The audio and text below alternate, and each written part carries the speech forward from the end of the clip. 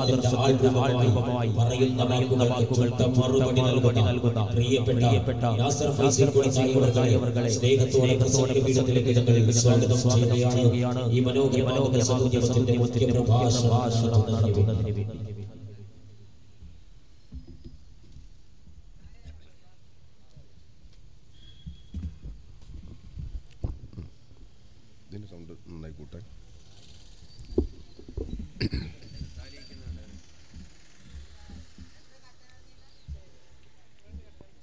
അസ്സലാമു അലൈക്കും വറഹ്മത്തുള്ളാഹി വബറകാതുഹു. അൽഹംദുലില്ലാഹി റബ്ബിൽ ആലമീൻ വസ്സലാത്തു വസ്സലാമു അലാ സയ്യിദിനാ മുഹമ്മദിൻ വഅലാ ആലിഹി വസ്വഹ്ബിഹി അജ്മഈൻ അമ്മാ ബഅദ്. അഊദു ബികലിമാത്തില്ലാഹി താമ്മാത്തി മിൻ ശർരി മാ ഖലഖ്. ബിസ്മില്ലാഹി ബാബുനാ തബാറക ഹിത്വാനുനാ യാസീൻ സഖഫുനാ കാഫ് ഹാ യാ ഐൻ സ്വാദ് കിഫായത്തുനാ ഹാമീം ഐൻ സീൻ ഖാഫ് ഹിമായത്തുനാ ഫസയകഫീകഹുമുല്ലാഹു വഹുവസ് സമീഉൽ അലീം. സമാദരണീയനായ അധ്യക്ഷൻ ബദിയെടുക്ക റേഞ്ച് ജമിയത്തുൽ മുഅല്ലിമീന്റെ സർവാദരണീയനായ അധ്യക്ഷൻ ആദം ദാരിമി ഉസ്താദ് അവറുകളെ, വേദിയിലുള്ള ബഹുമാന്യരായ പണ്ഡിതന്മാരെ, പ്രിയപ്പെട്ട ഉമറാക്കളെ, സുഹൃത്തുക്കളെ, സഹോദരന്മാരെ, നാട്ടുകാരെ, അല്ലാഹു സുബ്ഹാനഹു വ തആല നമ്മുടെ ഈ സംഗമത്തെ കബൂൽ ചെയ്യുമാറാവട്ടെ. സമസ്ത കേരള ജമിയത്തുൽ മുഅല്ലിമീൻ 60ാം വാർഷിക മഹാസമ്മേളനം വരുന്ന 27, 28, 29 തീയതികളിൽ തെക്കൻ കേരളത്തിൽ കൊല്ലത്ത് വെച്ച് ആശ്രമ മൈതാനിയിൽ നാട്ടി ബഹുമാനപ്പെട്ട KT മാനുമുസ്ലിയാർ നഗരിയിൽ നടക്കുകയാണ്. വിശ്വശാന്തിക്ക് മതവിദ്യ എന്ന പ്രമേയത്തിൽ ജംഇയ്യത്തുൽ മുഅല്ലിമീൻ നടത്തുന്ന ഈ മഹത്തായ സമ്മേളനം കാലിക പ്രസക്തമായൊരു പ്രമേയത്തെ മുമ്പിൽ വെച്ചുകൊണ്ട് ഇതിന്റെ ഒരു വർഷക്കാലം നീണ്ടു നിൽക്കുന്ന ക്യാമ്പയിൻ നടന്നതും ആ പ്രമേയത്തെ കൂടുതൽ പ്രസക്തമാക്കുന്ന രൂപത്തിൽ നമ്മുടെ ഇന്ത്യയുടെ വർത്തമാന കാലഘട്ടം നമ്മോട് കൂടുതൽ അറിയിച്ചു കൊണ്ടിരിക്കുകയുമാണ്. സമാധാനം ഉണ്ടാവുന്നത് നമ്മുടെ രാജ്യത്തെ സംബന്ധിച്ചിടത്തോളം മാത്രമല്ല, ലോകത്തിനൊക്കെ അനിവാര്യമാണ്. ഏതൊരു മനുഷ്യന്റെയും ആത്യന്തികമായ ജീവിതത്തിന്റെ ലക്ഷ്യം മനസ്സമാധാനമാണ്. രാഷ്ട്രങ്ങൾ തമ്മിലുള്ള പടലപ്പിണക്കങ്ങളും ആയുധങ്ങളുടെ സംഭരണികളുമെല്ലാം നൽകുന്നത് അശാന്തിയുടെയും മനസമാധാനം നഷ്ടപ്പെടുന്നതിന്റെയും ഒക്കെ ഉദാഹരണമാണെങ്കിൽ, പരസ്പരം തിരിച്ചറിയാനും അപരത്വത്തെ സമ്മതിക്കാനും കാണിക്കേണ്ട ഒരു നിലപാടിലേക്ക് മനുഷ്യൻ എന്നെത്തുന്നോ അന്ന് സമാധാനത്തെ സ്വീകരിക്കാൻ നമുക്ക് സാധിക്കും. ഭൂമിശാസ്ത്രപരമായി രാജ്യത്തിന്റെ അതിർവരമ്പുകളെ നിർണയിക്കുകയും അതിർവരമ്പുകളുടെ നിശ്ചയിക്കപ്പെട്ടതിന്റെ അകത്തുള്ളവർ മാത്രം ദേശീയതയുടെ പേരിൽ അവർക്ക് നിലകൊള്ളാൻ അർഹതയുണ്ടെന്നും അന്യരാജ്യക്കാരെല്ലാം ശത്രുക്കളാണ് എന്നും വിശേഷിപ്പിക്കുന്ന വിധത്തിലുള്ള സങ്കുചിതമായ ദേശീയത അടക്കി വാഴുമ്പോൾ, രാജ്യസ്നേഹത്തെയും ദേശാഭിമാനത്തെയും പൂർണ്ണമായും സ്വീകരിച്ചുകൊണ്ട് തന്നെ ഇതരരെ അനുവദിക്കുകയും സമ്മതിക്കുകയും ചെയ്യുന്ന വിശാലമായ ഒരു സംഗതിയെ സംബന്ധിച്ചിടത്തോളമാണ് മതം അതിന്റെ വീക്ഷണത്തെ കാണുന്നത്. ഒരു ഭാഗത്ത് രാജ്യത്തിന്റെ ദേശീയ പ്രക്രിയയെ സമ്മതിച്ചുകൊണ്ടും അതോടൊപ്പം തന്നെ മതം നൽകുന്ന സാർവ അന്തർദേശീയ മാനവികതയെ ഉജ്ജ്വലമാക്കിയും തീർക്കുക എന്നതാണ് സമസ്ത ലക്ഷ്യമാക്കുന്നത്. ഒന്ന് കുറച്ച് സൗണ്ട് ഒന്ന് കൂട്ടും. അടിസ്ഥാനപരമായി നമ്മോട് നൽകുന്ന സന്ദേശം സമസ്ത അതാണ്. നമ്മുടെ രാജ്യം, ഇന്ത്യ രാജ്യം, ഭൂമിശാസ്ത്രപരമായി സ്വാതന്ത്ര്യാനന്തര കാലഘട്ടത്തിൽ കുറക്ക് എന്ന് പറഞ്ഞത് സൗണ്ട് കൂട്ടും. സ്വാതന്ത്ര്യാനന്തര ഭാരതത്തിൽ രൂപപ്പെട്ടു വന്ന നമ്മുടെ സംസ്കൃതി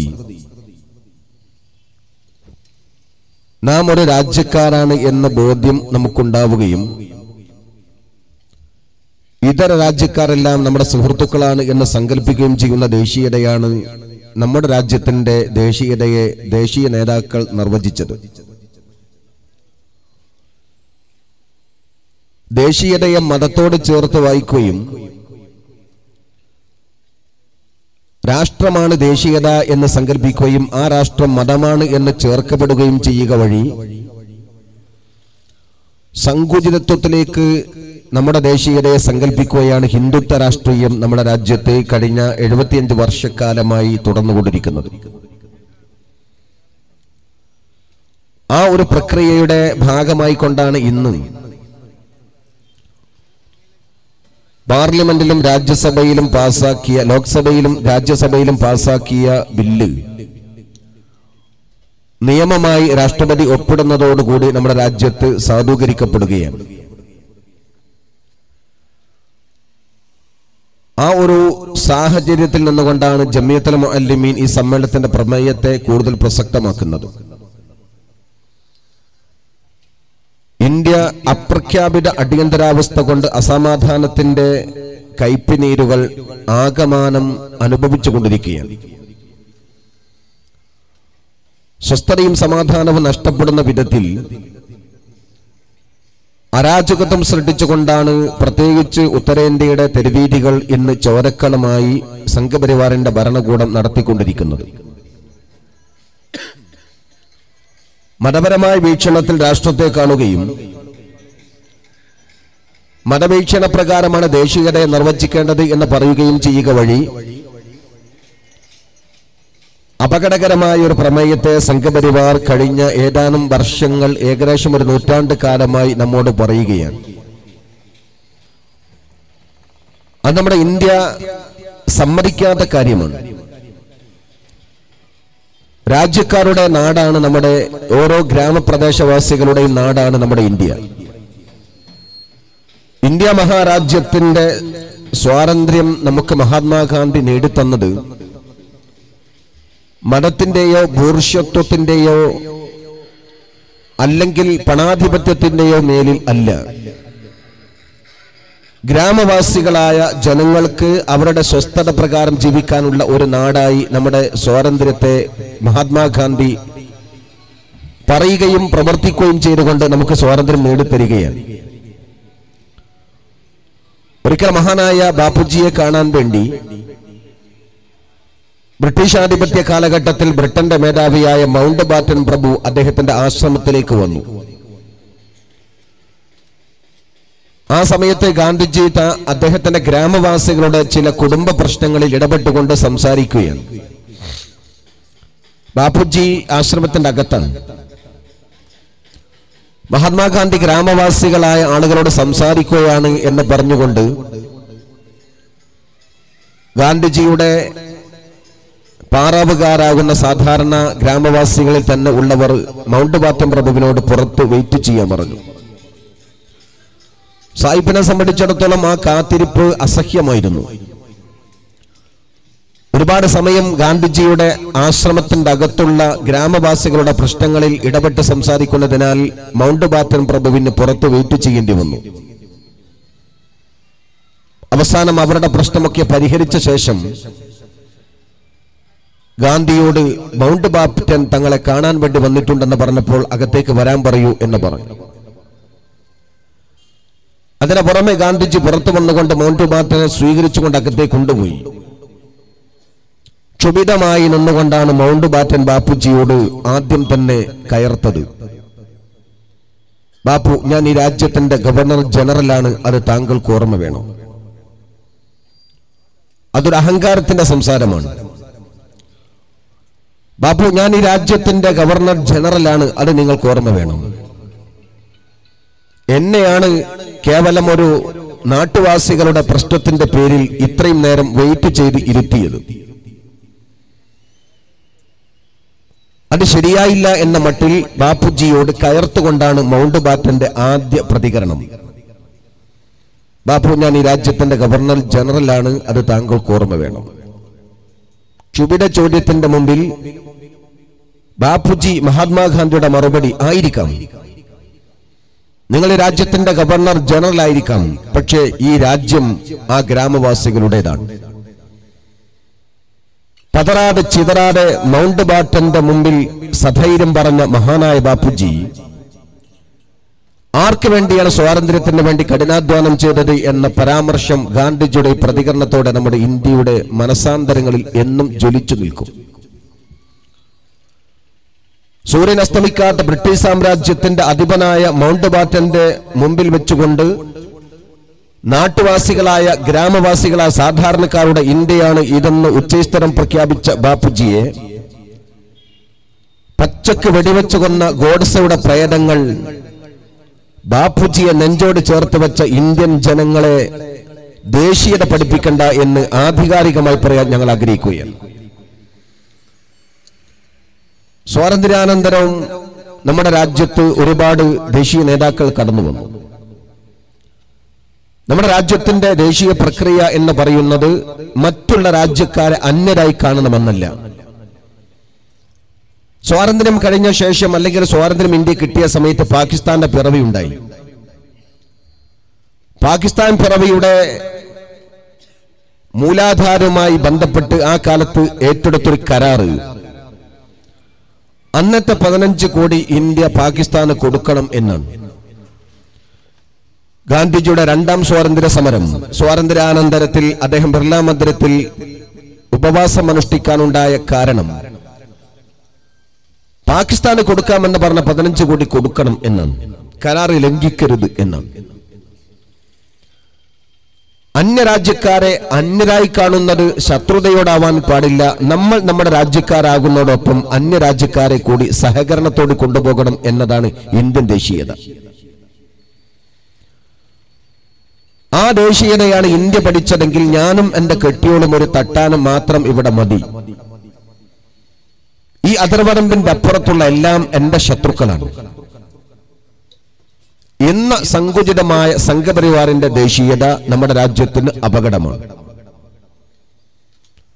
അപകടകരമായ ഈ പ്രമേയത്തെ ലോകത്തോട് പറയുകയായിരുന്നു സംഘപരിവാർ. ഇന്ത്യ സ്വാതന്ത്ര്യമായ കാലഘട്ടത്തിൽ അഭിമാനകരമായി നമുക്കുണ്ടായിരുന്നത് അന്തർദേശീയ തലത്തിലുള്ള നമ്മുടെ ബന്ധമാണ്. ഇന്ത്യയുടെ ഭൂപടത്തിന്റെ അകത്തേക്ക് ഒരുക്കി നിർത്തി നമ്മൾ ചെറുതാകാൻ പാടില്ല.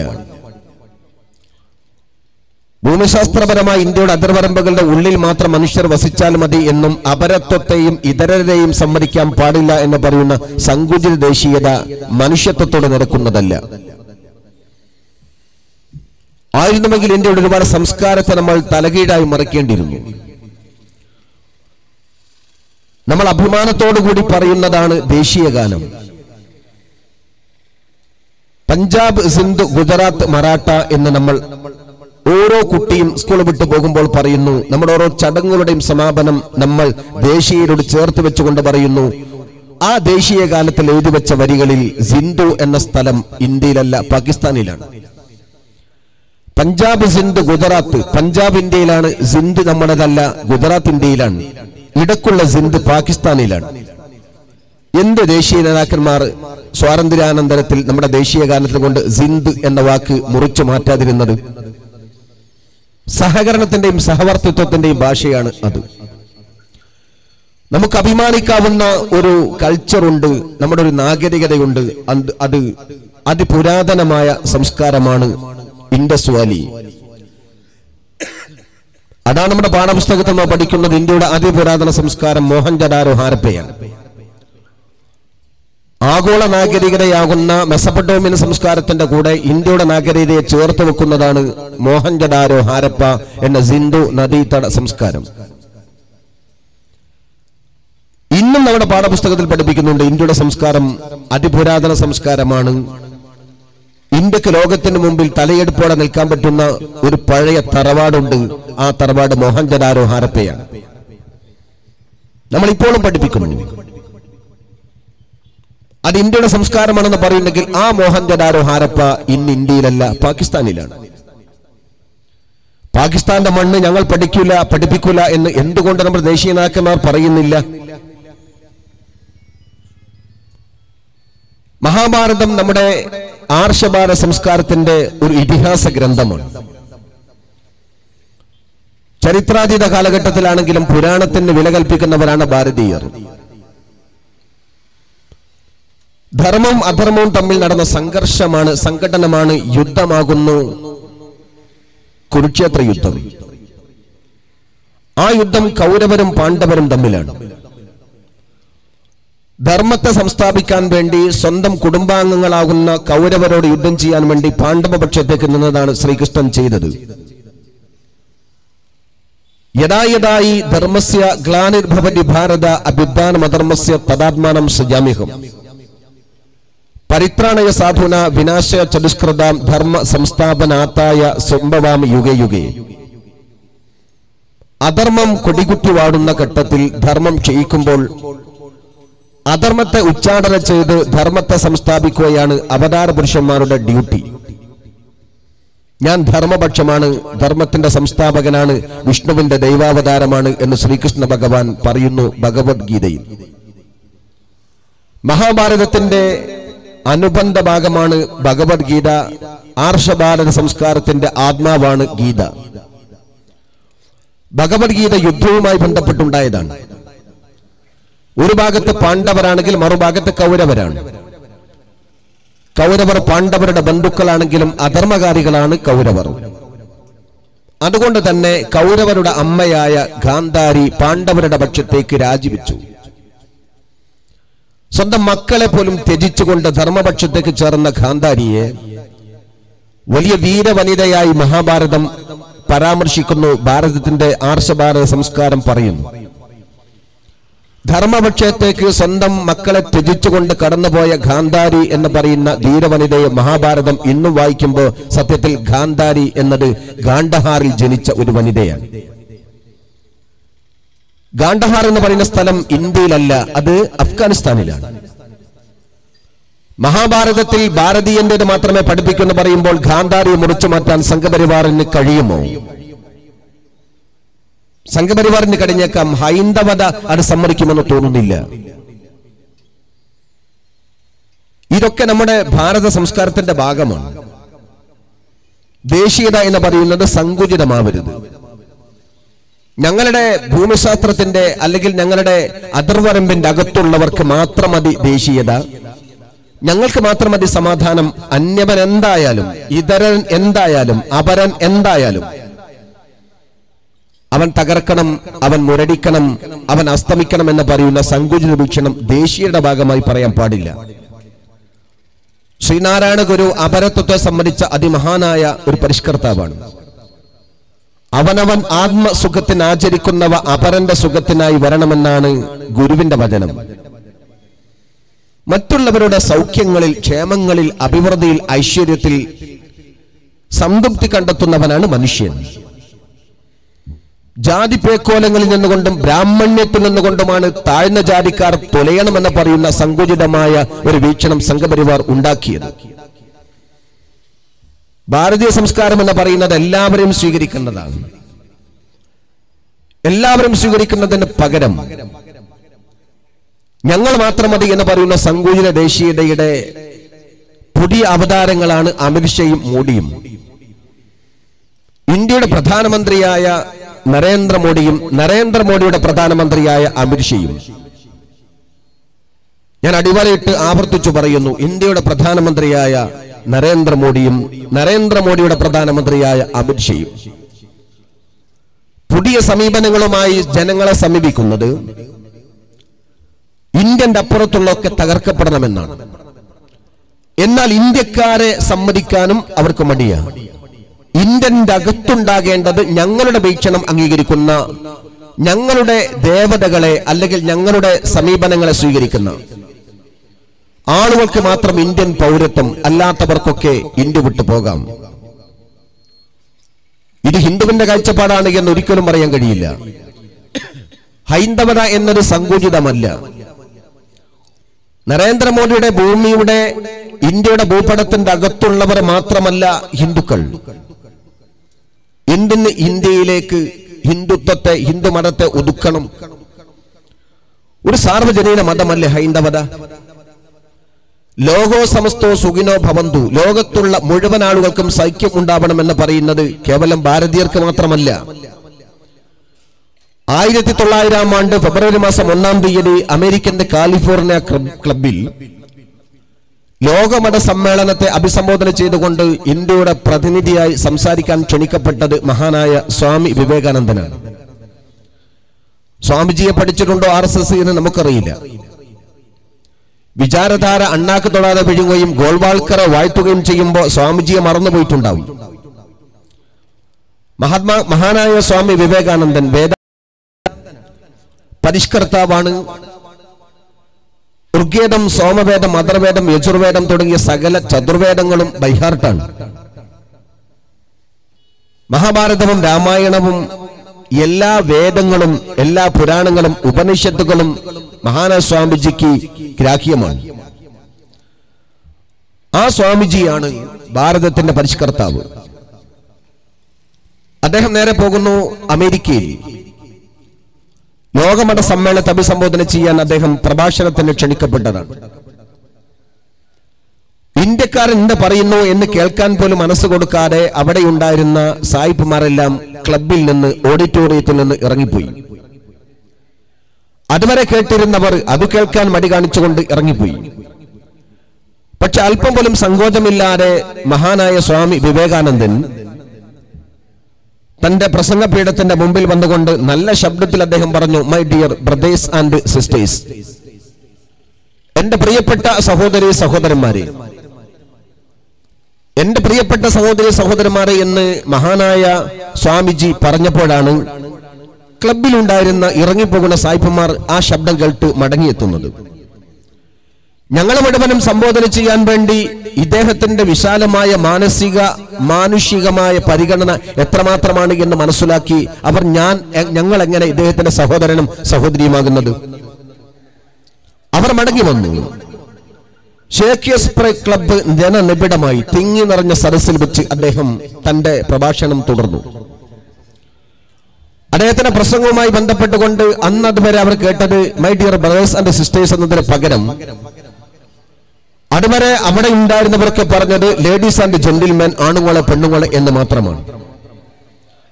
ആണെ പെണ്ണെ എന്ന് വിളിച്ചിരുന്ന സംബോധന മാറ്റി സഹോദരി സഹോദര എന്ന് സംബോധന ചെയ്ത ബാപ്പുജി എന്തുകൊണ്ട് ഞാൻ അങ്ങനെ പറഞ്ഞു എന്ന് അദ്ദേഹത്തിന്റെ തുടർന്നുള്ള പ്രസംഗത്തിൽ പറയുന്നു.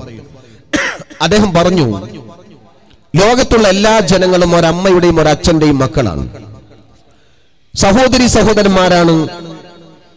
ഇത് പറയാനുള്ള എന്റെ പ്രധാനപ്പെട്ട ചേതോവികാരം മക്കത്തെ മുഹമ്മദീയ ദർശനമാണ്. അദ്ദേഹത്തെ കേട്ടവർക്ക് മനസ്സിലാകും, ആ പ്രസംഗത്തെ വായിച്ചവർക്ക് മനസ്സിലാക്കും ഖുർആന്റെ അധ്യാപനം. യാ അയ്യുഹന്നാസ് ഇന്നാ ഖലഖനാകും മിൻ ദക്രി വഉൻസാ വജഅൽനാകും ശുഅബൻ വഖബായില ലിതആറഫു ഇന്ന അക്രമകും ഇൻദല്ലാഹി അത്ഖാകും. ഈ മനുഷ്യരെ നിങ്ങൾ ഒരു ആണിന്റെയും ഒരു പെണ്ണിന്റെയും മക്കളാണ്. വ്യത്യസ്ത ഗോത്രം, വർഗം, വർണ്ണം, ജാതി, ഭാഷ, വേഷം ഒക്കെയാണ്. കബീലകൾ വേറെയാണ്, ഗോത്രവംശങ്ങൾ വേറെയാണ്, വ്യത്യസ്തമാണ്. പക്ഷെ അത് തമ്മിൽ തിരിച്ചറിയാനാണ്.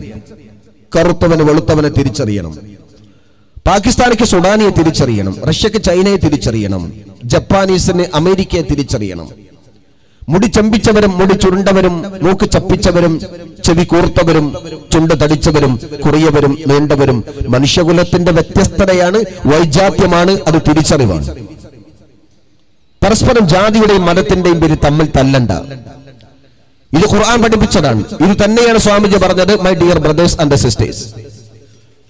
ഞാൻ അങ്ങനെ പറയാനുള്ള കാരണം മുഹമ്മദീയ ദർശനവും ചേർത്ത് വെച്ച് ഭാരതീയ സംസ്കാരത്തെ ഞാൻ ഉജ്ജ്വലമാക്കിയതാണ് എന്ന് മഹാനായ സ്വാമിജി പറഞ്ഞത് ഹിസ്റ്ററി ഓഫ് സ്വാമി വിവേകാനന്ദ എന്ന പുസ്തകത്തിന്റെ പഴയ കോപ്പിയിലുണ്ട്. സംഘപരിവാർ കത്രിക വെച്ചെങ്കിലും പുസ്തകത്തെ പിന്നെ പുനഃപ്രസിദ്ധീകരിച്ചപ്പോൾ സംഘപരിവാർ ആ ഭാഗം കത്രിക വെച്ച് മുറിച്ചു മാറ്റിയെങ്കിലും ഹിസ്റ്ററി ഓഫ് സ്വാമി വിവേകാനന്ദ എന്ന പുസ്തകത്തിന്റെ പഴയ കോപ്പിയിൽ ഈ പ്രസംഗമുണ്ട്. പല ലൈബ്രറികളിലും അത് കിട്ടും. അപ്പൊ ദേശീയത അംഗീകരിക്കുന്ന സ്വാമിജി സാർവദേശീയതയാണ് ഇവിടെ അംഗീകരിക്കുന്നത്. മനുഷ്യത്വത്തെയും സൗഹൃദത്തെയുമാണ് ഉദ്ധാമനം ചെയ്യേണ്ടത്. ആ ദേശീയ ബോധത്തെയും അന്തർദേശീയ ബോധത്തെയും സമന്വയിപ്പിക്കുകയാണ് ഒരു ഭാരതത്തിന്റെ ദർശനം. അതിൽ നിന്ന് വ്യത്യസ്തമായി ഞങ്ങൾ വസിക്കുന്ന പ്രദേശത്ത് ഞങ്ങളുടെ ദേശീയത അംഗീകരിക്കണമെങ്കിൽ ഞങ്ങളുടെ മതത്തെ സ്വീകരിക്കണം. ഞങ്ങളുടെ മതത്തെ സ്വീകരിക്കാത്തവർക്ക് ദേശീയതയില്ല, പൗരത്വമില്ല എന്ന വിധത്തിൽ കൊണ്ടുവരുന്ന നിലപാട് സംഘപരിവാർ ഇന്നും ഇന്നലെയും തുടങ്ങിയതല്ല. ഒരു നൂറ്റാണ്ട് പഴക്കമുണ്ട് സംഘപരിവാറിന്റെ ഈ വീക്ഷണം. ഒരു നൂറ്റാണ്ടേ പഴക്കമുള്ളൂ. സംഘപരിവാർ മനസ്സിലാക്കേണ്ട കാര്യം, ഭാരതത്തിന്റെ ചരിത്രം ആരംഭിക്കുന്നത് ഒരു നൂറ്റാണ്ട് തൊട്ടല്ല, ഒരു നൂറ്റാണ്ടല്ല. അതിപുരാതന സംസ്കാരമാണ് ഭാരതത്തിന്റെ സംസ്കാരം. നിങ്ങൾക്കൊരു പൂർവികരുണ്ട്, അത് ആര്യന്മാരാണ്. ആര്യത്വത്തിന്റെ രക്തമാണ് നിങ്ങളുടെ ശരീരങ്ങളിൽ ഓടുന്നത്, അമരീഷയുടെയും മോഡിയുടെയും. ഇതേ ചോരയാണ് അങ്ങ് സവർക്കറുടെ ദേഹത്തോടിയത്, അത് ഗോൾവാൾക്കറുടെ ദേഹത്തോടിയത്, എഡ്ഗേവാറിന്റെ ശരീരങ്ങളിൽ ഓടിയത്. ആ രക്തം ആര്യരക്തമാണ്. ആര്യന്മാർ ഇന്ത്യയിലേക്ക് കടന്നു വന്നവരാണ്. സ്നേഹിച്ചും കച്ചവടം നടത്തിയും സഹവർത്തിത്വത്തിലും അല്ല, പടയോട്ടവും അക്രമവും വിധ്വംസകതയും നിറച്ചുകൊണ്ട് ദ്രാവിഡ വംശജരെ നശിപ്പിച്ചും അവരെ കാട്ടിലേക്ക് ആട്ടിയോടിച്ചും ആധിപത്യം സൃഷ്ടിച്ചുകൊണ്ട് സവർണ ജാതീയത അടിച്ചേൽപ്പിച്ചവരാണ് ആര്യന്മാർ. മനുഷ്യരെ 4 വർണ്ണമായി ചിത്രീകരിച്ചു. ബ്രാഹ്മണ്യത്വത്തെ മേധാവിത്വത്തിൽ കൊണ്ടുവന്ന് ക്ഷത്രിയനെയും വൈശ്യനെയും ശൂദ്രനെയും ഡിവൈഡ് ചെയ്തുകൊണ്ട് മനുഷ്യവംശത്തെ 4ആക്കി പകുത്തവരാണ് ആര്യന്മാർ. വേദങ്ങളെ അവർ കൂട്ടുപിടിച്ചു, നിർമ്മിച്ചുണ്ടാക്കി. വേദത്തിൽ ഇല്ലാത്ത വാക്ക് അവർ കൂട്ടിച്ചേർത്തു. മനുഷ്യനെ 4ആയി മാറ്റി ബ്രാഹ്മണ്യത്വത്തെ സവർണ മേധാവിത്വത്തെ മേലാധിപത്യത്തിൽ കൊണ്ടുവരികയും താഴ്ന്നവരെല്ലാം അടിമപ്പണി ചെയ്യേണ്ടവരാണ് എന്ന് പറഞ്ഞ് നാട്ടുവംശജരും ആദിമവാസികളുമായ ദ്രാവിഡരെ കൊന്നൊടുക്കിയോ നശിപ്പിച്ചോ നാടുകടത്തിയോ കാട്ടിലെ കാട്ടിയോടിച്ചോ ആധിപത്യം സൃഷ്ടിച്ച ആര്യന്മാർ ഇവിടെ വന്നത് കടന്നേറ്റം നടത്തി അധിനിവേശം നടത്തിയ ആദ്യത്തെ സാമ്രാജ്യത്വമാണ്. അവരാണ് മുസ്ലിമീങ്ങളോട് പോകാൻ പറയുന്നത്. അവരാണ് മുസ്ലിമീങ്ങൾക്ക് ദേശീയതയെ തിരസ്കരിക്കുന്നത്. വന്നവരാണ് പോകണമെന്ന് പറഞ്ഞെങ്കിൽ ശരിയെങ്കിൽ ആദ്യം പോകേണ്ടത് ആര്യന്മാരാണ്. ആര്യന്മാരുടെ പിന്മുറക്കാരാണ് മോഡിയും അമിത്ഷയും. അവർ പോകണം ആദ്യം. കൂട്ടത്തിൽ ശശികലയും അങ്ങ് എടുത്തോണ്ട് പോയിക്കൊള്ളണം. രാജ്യം അവർക്ക് അവകാശപ്പെട്ടതല്ല, ഇന്ത്യക്കാരല്ല അവർ. വിദേശത്ത് നിന്ന് വന്നവർ പോകണമെന്നുണ്ടെങ്കിൽ ആദ്യം പോകേണ്ടത് ആര്യന്മാരാണ്. ദ്രാവിഡന്മാരാണ് ഇന്ത്യയിലെ ആദിമവാസികൾ. ആദിമവാസികൾ അങ്ങ് ഇറാഖിന്റെ പ്രദേശത്ത് മെസപ്പൊട്ടോമിയ എന്ന് പറയുന്ന പ്രദേശത്ത് യൂഫ്രട്ടീസിന്റെയും ടൈഗ്രീസിന്റെയും നദിയുടെ ഇട, അവിടെ നിന്നാണ് മനുഷ്യൻ ആദ്യമായി ഇന്ത്യയിലേക്ക് വന്നത്. അവർ ദ്രാവിഡന്മാരാ. അവരുടെ വിശ്വാസം ഏകം ബ്രഹ്മം ബഹുധാവദന്തിയാണ്. വേദം തന്നെ പറയുന്നുണ്ട്. ദ്രാവിഡ വേദഗ്രന്ഥമായി ഋഗ്വേദത്തിൽ പറയുന്നു അവരുടെ വിശ്വാസം ഏകം ബ്രഹ്മം ബഹുധാവദന്തി, ദൈവം ഒന്നാണ്, ഹുവല്ലാഹു അഹദ്, പടച്ചോൻ ഒന്നാണ്. ഈ വിശ്വാസമാണെങ്കിൽ ഇവർ മുസ്ലിം ആയിക്കൂടെ? ദ്രാവിഡർ മുസ്ലിമീങ്ങളാണെന്നുള്ള വാദം ഞങ്ങൾക്കില്ല, പക്ഷെ ആയിക്കൂടെ? അതൊരു ന്യായമായ വാദമാണ്. മുസ്ലിം എന്ന് പറയുന്നത് മുഹമ്മദ് നബി സല്ലല്ലാഹു അലൈഹി വസല്ലം തങ്ങൾ വിശ്വസിച്ചുകൊണ്ട് മക്കയിൽ കൊണ്ട് വന്നവർ മാത്രമല്ല, തൗഹീദിനെ അംഗീകരിക്കുന്നവർക്ക് മുസ്ലിമാണ്. ആ തൗഹീദിന്റെ മുവഹിദീങ്ങളായ ആളുകളാണ് ആര്യൻ ദ്രാവിഡന്മാരെങ്കിൽ ആര്യന്മാരുടെ മുമ്പ് ഇസ്ലാമിയത്ത് ഇന്ത്യയിലുണ്ട്. അത് ചരിത്ര സാക്ഷിയാണ്. ഇതെന്റെ വാദമല്ല. മഹാനായ വിശ്വചരിത്രകാരനാണ് ഡോക്ടർ അയ്യപ്പൻ. അദ്ദേഹത്തിന്റെ ഭാരത പഴമ എന്ന ഗ്രന്ഥത്തിലുണ്ട്. ഡോക്ടർ രാധാകൃഷ്ണൻ അദ്ദേഹത്തിന്റെ ഭാരതീയ ദർശനം ഇന്ത്യൻ ഫിലോസഫി എന്ന ഗ്രന്ഥത്തിലുണ്ട്. ഇന്ത്യയുടെ ആദിമവാസികൾ ഏകദൈവ വിശ്വാസികളാണ്.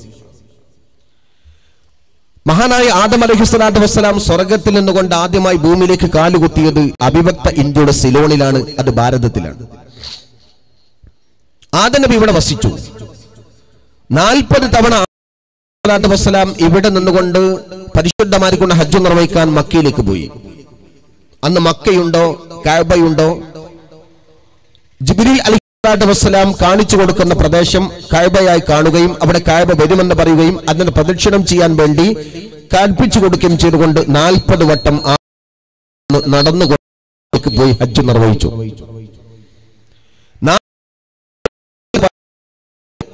ഇന്ത്യയിൽ നിന്ന് 39 തവണയും ആദം നബി ഇവിടെ മടങ്ങിയെത്തി എന്നാണ്.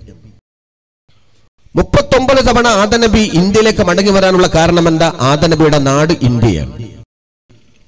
ആദം നബി അലൈഹിസ്സലാത്തു വസ്സലാം ഹാബീൽ മറ്റേ മകനായ ഹാബീലിനെ കൊന്നു. ലോക ചരിത്രത്തിലെ ആദ്യത്തെ മനുഷ്യ കൊലപാതകം. ആ കൊലപാതക വാർത്ത അറിയുന്നു ആദം നബി അലൈഹിസ്സലാം മക്കയിൽ വെച്ച്. ആദം നബി ഹിന്ദി എന്ന് പറയുന്നുണ്ട് ഷെയ്ഖ്സാദയിൽ. വിശുദ്ധ ഖുർആന്റെ തഫ്സീറാണ് ബൈലാവി, അതിന്റെ ഹാഷ്യയാണ് ഷെയ്ഖ്സാദ്. ഷെയ്ഖ്സാദയുടെ മുഖവുര 4-5ഓളം പേജുകൾ തന്നെ ആദം നബിയുടെ ഇന്ത്യ മക്ക യാത്ര തന്നെയാണ്. ഒരുപാട് സ്ഥലത്ത് പറയുന്നു ഫറജഅ ഇലൽ ഹിന്ദി, പെട്ടെന്ന് മടങ്ങി. വാർത്ത കേട്ടപ്പോ പിന്നെ താമസിച്ചില്ല. ദഹബ ഇലൽ ഹിന്ദി എന്നല്ല. അങ്ങനെ ആയിരുന്നുവെങ്കിൽ ആദം നബി മക്കയിലായിരിക്കും വസിച്ചത്. നാട് അദ്ദേഹത്തിന്റെ മക്കൾ പിന്നെ ഇന്ത്യയിൽ പോയവരാണ്, അതുകൊണ്ട് അങ്ങോട്ട് പോയി. ദഹബ ഇലൽ ഹിന്ദ് എന്നല്ല, റജഅ ഇലൽ ഹിന്ദി, ഇന്ത്യയിലേക്ക് മടങ്ങി. ഇന്ത്യയിലേക്ക് മടങ്ങി എന്ന് പറഞ്ഞാൽ ആദം നബി ഇന്ത്യയിൽ നിന്ന് പോയതാണ് ഇന്ത്യയിലേക്ക് മടങ്ങിയത്. മടങ്ങിയത് ഇന്ത്യയിലേക്കാണെങ്കിൽ ആദം നബിന്റെ നാഷണാലിറ്റി ഇന്ത്യനാണ്. ആദം നബിന്റെ പാസ്പോർട്ട് ഇന്ത്യൻ പാസ്പോർട്ടാണ്. ആദം നബിന്റെ ആധാർ കാർഡും റേഷൻ കാർഡും ഐഡന്റിറ്റി കാർഡും ഒക്കെ ഇന്ത്യൻ കാർഡാണ്. രാജ്യത്തെ ആദ്യത്തെ മനുഷ്യൻ, ഇന്ത്യയുടെ ആദ്യത്തെ മനുഷ്യൻ മുസ്ലിമാണ്. ആ മുസ്ലിം ഇന്ത്യക്കാരനാണെങ്കിൽ ആദ്യത്തെ ഹാജിയും ഇന്ത്യക്കാരനാണ്. മനുഷ്യവംശത്തിന്റെ പൊക്കിൽ കൂടി വീഴ മണ്ണായ ഇന്ത്യയിലാണെങ്കിൽ ആദ്യത്തെ മണ്ണിലെ ആദ്യത്തെ ഇന്ത്യക്കാരൻ ആദ്യത്തെ മുസ്ലിമാണ്. ആ ഞങ്ങളുടെ ചങ്കുറപ്പിനോടാണോ സംഘപരിവാർ ദേശീയത പറഞ്ഞു വരട്ടുന്നത്? നിങ്ങൾ പഠിക്കണം ചരിത്രം. തർക്കിക്കണമെങ്കിൽ, സംവാദം നടത്തണമെങ്കിൽ ഞങ്ങൾ തയ്യാറാണ്. ഏത് വംശത്തെ ഉദ്ധരിച്ചുകൊണ്ടാണ് നിങ്ങൾ ഇവിടെ പോകണമെന്ന് പറയുന്നത്? ഇത് പറയുമ്പോൾ ചില മുസ്ലിമീങ്ങൾ ഇവിടുന്ന് വന്നവരാണോ എന്ന് തോന്നുമെന്നാണോ നിങ്ങൾ കരുതിയത്? ഒരപകർഷതാബോധവുമില്ല ഞങ്ങൾക്ക്. ചാഞ്ചല്യമില്ലാത്ത അചഞ്ചല വിശ്വാസത്തിന്റെ ഉജ്ജ്വലമായ പ്രതീകമായി ഞങ്ങൾ പറയും, ഞങ്ങൾ ദേശീയവാദികളാകുന്നത് ഞങ്ങൾ ഈ നാടിന്റെ മക്കളായി ജനിച്ചത് കൊണ്ട് തന്നെയാണ്. കടന്നു വന്നവർ നിങ്ങളാണ്. നിങ്ങൾ ദ്രാവിഡല്ല, നിങ്ങൾ ആര്യന്മാരാണ്. നിങ്ങൾ ദ്രാവിഡന്മാരെ അടിമകളാക്കി മാറ്റിയതാണ്. ബ്രിട്ടീഷുകാർ ഒരു കാലഘട്ടത്തിൽ അടിമകളാക്കി മാറ്റിയതുപോലെ ആര്യന്മാരായ നിങ്ങൾ ദ്രാവിഡരെ അടിമകളാക്കി മാറ്റി. അടിമകളുടെ പിന്മുറക്കാരി ഇന്ന് പല മേഖലകളിലുണ്ടാകുന്നത് ദളിതുകാരും അടിസ്ഥാന വർഗങ്ങളാകുന്ന അധികൃത വർഗക്കാരുമാണ്. പുലയരും ചെറുമരും തീയരും ഒക്കെ അവരുടെ വംശജരാണ്. നിങ്ങൾ ബ്രാഹ്മണ്യത്വ സവർണ തമ്പുരാക്കന്മാരാണ്. നിങ്ങൾ ഹിന്ദുവിന്റെ പേര് പറയാൻ നിങ്ങൾക്ക് അർഹതയില്ല. ഹിന്ദു എന്ന പേര് പോലും വേദങ്ങളിൽ. ഹൈന്ദവതയാണ്, ധർമ്മമാണ്, അത് മനുഷ്യവംശമാണ്. നിങ്ങളിട്ട പേര് ഹിന്ദുത്വമാണ്. ഹിന്ദു എന്ന പേരിനോട് നിങ്ങൾക്ക് ഇഷ്ടമല്ല. ഞാൻ ഈ ശബ്ദം കേൾക്കുന്ന ഹൈന്ദവ സഹോദരന്മാരോട് പറയട്ടെ, അമിത് ഷാ ഹിന്ദുമതത്തിന് വേണ്ടി അല്ല പ്രവർത്തിക്കുന്നത്. ഹിന്ദുമതത്തിന് വേണ്ടി സംരക്ഷണം എന്ന് ആരും മനസ്സിലാക്കണ്ട. ചിലർക്ക് ഫേസ്ബുക്കിൽ വന്ന് പറയും ഞങ്ങളെ നാടാത്, ഞങ്ങൾക്ക് വേണ്ടി പറയുന്നു. ഹിന്ദുവിന് വേണ്ടിയല്ല അമിത് ഷാ പറയുന്നത്. ഹിന്ദു അല്ല, ഹിന്ദുത്വത്തിന് വേണ്ടിയാണ്. ഹിന്ദുവും ഹിന്ദുത്വവും തമ്മിലുള്ള വ്യത്യാസം കടലും കടലാടിയും തമ്മിലുള്ള വ്യത്യാസമുണ്ട്. ഹൈന്ദവതയെ സംബന്ധിച്ച് പറയുന്നവർക്ക് ഇസ്ലാമിനെ കൂടി ഉൾക്കൊള്ളുന്ന ഹൈന്ദവതയാണ് ഇവിടെ ഭാരതീയ സംസ്കാരം പഠിപ്പിച്ചത്. ഇസ്ലാമില്ലാത്ത, മുസ്ലിങ്ങളില്ലാത്ത ഹൈന്ദവതയുടെ ഭാരതീയ സംസ്കാരത്തെ ഹൈന്ദവത കന്യമാണ്, അതവർ സ്വീകരിക്കില്ല. സംഘപരിവാർ ചരിത്രത്തെ വക്രീകരിക്കുകയാണ്. ഇന്ത്യ രാജ്യത്തിന്റെ പവിത്രമായ സംസ്കാരം എന്ന് പറയുന്ന ആർഷഭാര സംസ്കാരം ആണെന്നെങ്കിൽ അതുണ്ടും അതിന്റെ കാലഘട്ടത്തിന് ശേഷമുള്ള ഒരു പവിത്ര മുക്കുട്ടും ഇവിടേക്ക് വന്നവരാണൊക്കെ. ആ വന്നവരുടെ കൂട്ടത്തിൽ ആദ്യം ആര്യന്മാർ, ആദിമവാസികൾ ദ്രാവിഡന്മാർ, പിന്നെ ആര്യന്മാർ. കൂട്ടത്തിൽ വന്നവരാണ് അറബികൾ, മുസ്ലിമീങ്ങൾ, പിന്നെ വന്നവരാണ് ക്രിസ്ത്യാനികൾ, എല്ലാവരും വന്നവരാണ്. അപ്പൊ അവിടെ എല്ലാവരും വന്ന് വസിക്കുന്ന ഈ പ്രദേശ ഭൂമിക്ക് ആദിമത്വത്തെയും തറവാടിത്വത്തെയും ആഢ്യത്വത്തെയും സമ്മതിക്കുന്നത് എന്ത് തെളിവ് വെച്ചുകൊണ്ടാണ് നിങ്ങൾ പറയുന്നത്? നിങ്ങളൊരു 4-5 വർഷം ഭരിച്ചു എന്നതുകൊണ്ട് സംഘപരിവാറിന്റെ ഭരണമാകുമോ? കഴിഞ്ഞ 5 വർഷം അമിത്ഷയും മോഡിയും കൂടി അമിത്ഷയുടെ റിമോട്ട് കൺട്രോളിൽ മോഡി ഭരിച്ചു. ഇപ്പൊ ഒരു കൊല്ലമാകുന്നില്ല തെരഞ്ഞെടുപ്പിൽ വന്നിട്ട്. നിങ്ങൾക്കാകെയുള്ള ഭൂരിപക്ഷം എന്ന് പറയുന്നത് 37%. 63% നിങ്ങൾ വേണ്ടെന്നാണ്. അഹങ്കാരം നടിക്കേണ്ട RSS. ഞങ്ങൾക്ക് വലിയ പിന്തുണയുണ്ട്, ഞങ്ങൾക്ക് വലിയ പട്ടാള മേധാവിത്വമുണ്ട്, ലോകത്തിലെ ഏറ്റവും വലിയ കേഡർ ഞങ്ങളാണ് എന്ന് പറയേണ്ട. മൊസാദ് നിങ്ങളെക്കാൾ വലിയ കേഡറാണ്, എന്നിട്ട് മുസ്ലിങ്ങൾ പേടിച്ചിട്ടില്ല.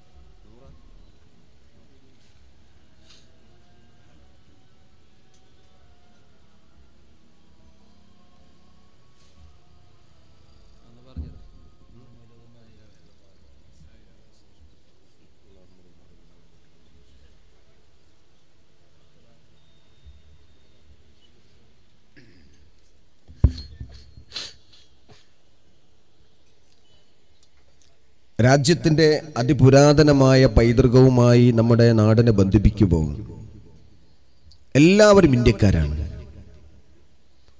ആ ഭാരതീയ സംസ്കാരത്തെയാണ് നമ്മൾ ഉജ്ജ്വലമാക്കുന്നത്. അതുകൊണ്ട് ഞാൻ പറഞ്ഞു വന്ന പല വിഷയങ്ങളെയും ഞാനൊരു ചെറിയ ഗ്രന്ഥം ഇവിടെ കണ്ടപ്പോൾ, അറിവിൻ്റെ ഉത്തരവിശേഷം, ജമിയത്തുൽ മുഅല്ലിമീന്റെ സമ്മേളനവുമായി ബന്ധപ്പെട്ട് കാസർഗോഡ് ജില്ലാ ജമിയത്തുൽ മുഅല്ലിമീൻ കമ്മിറ്റി പ്രസിദ്ധീകരിച്ച ഒരു നല്ലൊരു സോവനീർ, ഒരു ഗ്രന്ഥം. ഒരു മിന്നലാട്ടമാണ് നടത്തിയതെങ്കിലും ചരിത്രപരമായ അതിപുരാതനമായ പല ഇസ്ലാമികമായ പാരമ്പര്യ സംസ്കാരത്തെയും കോർത്തിണക്കിയ ഒരു ഗ്രന്ഥമാണിത്. നമ്മളൊക്കെ അത് വാങ്ങണം, വായിക്കണം, പഠിക്കണം. 100 രൂപയാണ് ഇതിൻ്റെ വില. സംഘാടകരോടൊപ്പം സഹകരിക്കുകയും അതൊന്ന് വാങ്ങി നമ്മുടെ വീടുകളിൽ സൂക്ഷിക്കുകയും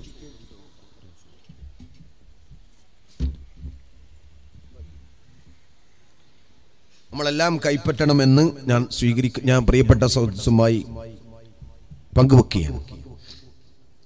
ഞാനിതിങ്ങനെ സമാധാനപരമായി പറയാനുള്ള കാരണം, നമ്മൾക്ക് പഠിക്കണം. നമ്മളെന്തോ കാട്ടിക്കൂട്ടുന്നത് ശരിയല്ല. എന്താണ് ഈ ബില്ല്, എന്താണ് ഈ അമൈൻമെന്റ്, എന്താണ് ഈ ആക്ട്, എന്താണ് കണക്കെടുപ്പ്, എന്താണ് NRC, അതുകൊണ്ടുള്ള പ്രയാസം എന്താണ്? ഇതൊന്നും ഒരു അതിതീവ്രത മൈൻഡോടുകൂടി വിലയിരുത്തി പ്രക്ഷോഭങ്ങളിൽ മാത്രം ഒതുങ്ങേണ്ടതല്ല. കാര്യങ്ങളെ വിലയിരുത്തണം. നമ്മോട് എന്തിനിത് പറയുന്നു, നമ്മൾ എന്തിന് ഇന്ത്യക്കാരല്ലാണ്ടാക്കുന്നു? അത് മുസ്ലിമീങ്ങളെ മാത്രമല്ല, ബഹുജനം മനസ്സിലാക്കണം, ക്രൈസ്തവ മതവിശ്വാസികൾ മനസ്സിലാക്കണം. ഇപ്പൊ ഞാൻ വളരെ സങ്കടത്തോടുകൂടി പറയട്ടെ, ഇതുപോലൊരു ഈ ക്രിസ്ത്യാനിയോ മുൻഭാഗത്തെ യഹൂദിയോ പിറകുവശത്തെ കമ്മ്യൂണിസ്റ്റോ എൻ്റെ കൂടെ ഇല്ല. ഞാൻ അനുഭവിക്കേണ്ടി വന്നു. ഇതൊരു കഥാപാത്രത്തിന്റെ വാക്കാണെങ്കിലും വരാൻ പോകുന്ന ചരിത്രമാണ്. സംഘപരിവാർ ഇന്ന് മുസ്ലിമിന്റെ വിരോധമാണ് വെച്ചു പുലർത്തുന്നെങ്കിൽ ക്രിസ്തവ സഭയോട് ഞങ്ങൾ വളരെ വ്യക്തമായി പറയുന്നു, മുസ്ലിമീങ്ങൾക്ക് നിങ്ങളുടെ സഹായം വേണ്ടിയിട്ടല്ല. പക്ഷെ നാളെ ക്രിസ്ത്യാനികൾക്ക് നേരെ ഈ സംഘപരിവാറിന്റെ ആയുധം കടന്നു വരികില്ല എന്നെന്ത് ഉറപ്പാണ് നിങ്ങൾക്കുള്ളത്? മധുരം പുരട്ടിയ വർത്തമാനത്തിൽ വഞ്ചിക്കപ്പെടുന്നവർ നിങ്ങളല്ലാതെ വേറെ ആരാണ്? അതുകൊണ്ട് നമുക്ക് ഒരുമിച്ച് നിൽക്കണം. കമ്മ്യൂണിസ്റ്റുകാരും മുസ്ലിമീങ്ങളും എല്ലാവരും ഒരുമിച്ച് നിൽക്കണം. കാരണം ഇത് നമ്മുടെ ഒരു ഭാരതത്തിന്റെ നിലനിൽപ്പ് ചോദ്യം ചെയ്യപ്പെട്ട സമയമാണ്. ധാരാളം കോടിക്കണക്കിന് ഹൈന്ദവ സമുദായം ഈ സമരത്തിന്റെ കൂടെ, മുസ്ലിമീങ്ങളെക്കാൾ കൂടുതൽ സമരത്തിൽ ഹിന്ദുക്കളാണ്. ഞങ്ങൾ അവരെ അഭിനന്ദിക്കുകയാണ്. അപ്പൊ ഞാൻ പറഞ്ഞു വന്നത്, നമ്മുടെ രാജ്യത്ത് സംഘപരിവാർ കൊണ്ടുവരുന്ന ഒരു നിലപാട് ഇന്നും ഇന്നലെയും തുടങ്ങിയതല്ല. ഒരു നൂറ്റാണ്ട് മുമ്പ് 1923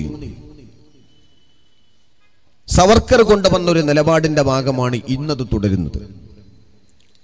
പാർലമെന്റിൽ പാസാക്കിയ ഈ ബില്ല് അത് അമൈൻമെന്റ് ആയത് രാജ്യത്ത് നിലവിലുണ്ടായിരുന്ന ഒരു നിയമത്തെ ഭേദഗതി ചെയ്തുകൊണ്ട് അമൈൻമെന്റ് ചെയ്തുകൊണ്ട് ബില്ല് അവതരിപ്പിക്കുകയും പാസാക്കുകയും ചെയ്തപ്പോൾ ആക്ടായി. അതാണ് CAA.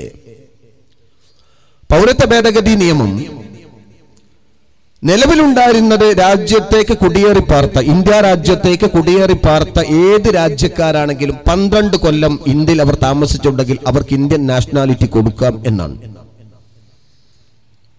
അത് രാജ്യമേതെന്ന് പറഞ്ഞിട്ടില്ല, മതമേതെന്ന് പറഞ്ഞിട്ടില്ല. ഇന്ത്യയിലേക്ക് വരുന്ന ആർക്കും വരുമ്പോൾ കൊടുക്കില്ല. 12 കൊല്ലം ഇന്ത്യയിൽ താമസിച്ചു, ഇന്ത്യയുടെ സംസ്കാരത്തെ സ്വീകരിക്കുന്നു എന്ന് ബോധ്യപ്പെടാനുള്ള ഒരു കാലാവധിയാണ് 12 കൊല്ലം. അങ്ങനെ അവർക്ക് ഇന്ത്യൻ പൗരത്വം കൊടുക്കാം. അതാണ് നിലവിലുള്ള പൗരത്വ നിയമം. പലപ്പോഴും അത് ഭേദഗതിപ്പെടുത്തിക്കൊണ്ടാണ് ആ രൂപത്തിലേക്ക് വന്നതെങ്കിൽ നിലവിലുണ്ടായിരുന്നത് കഴിഞ്ഞ ഏതാനും ദിവസം മുമ്പ് വരെ ഉണ്ടായിരുന്നത് 12 കൊല്ലമാണ്.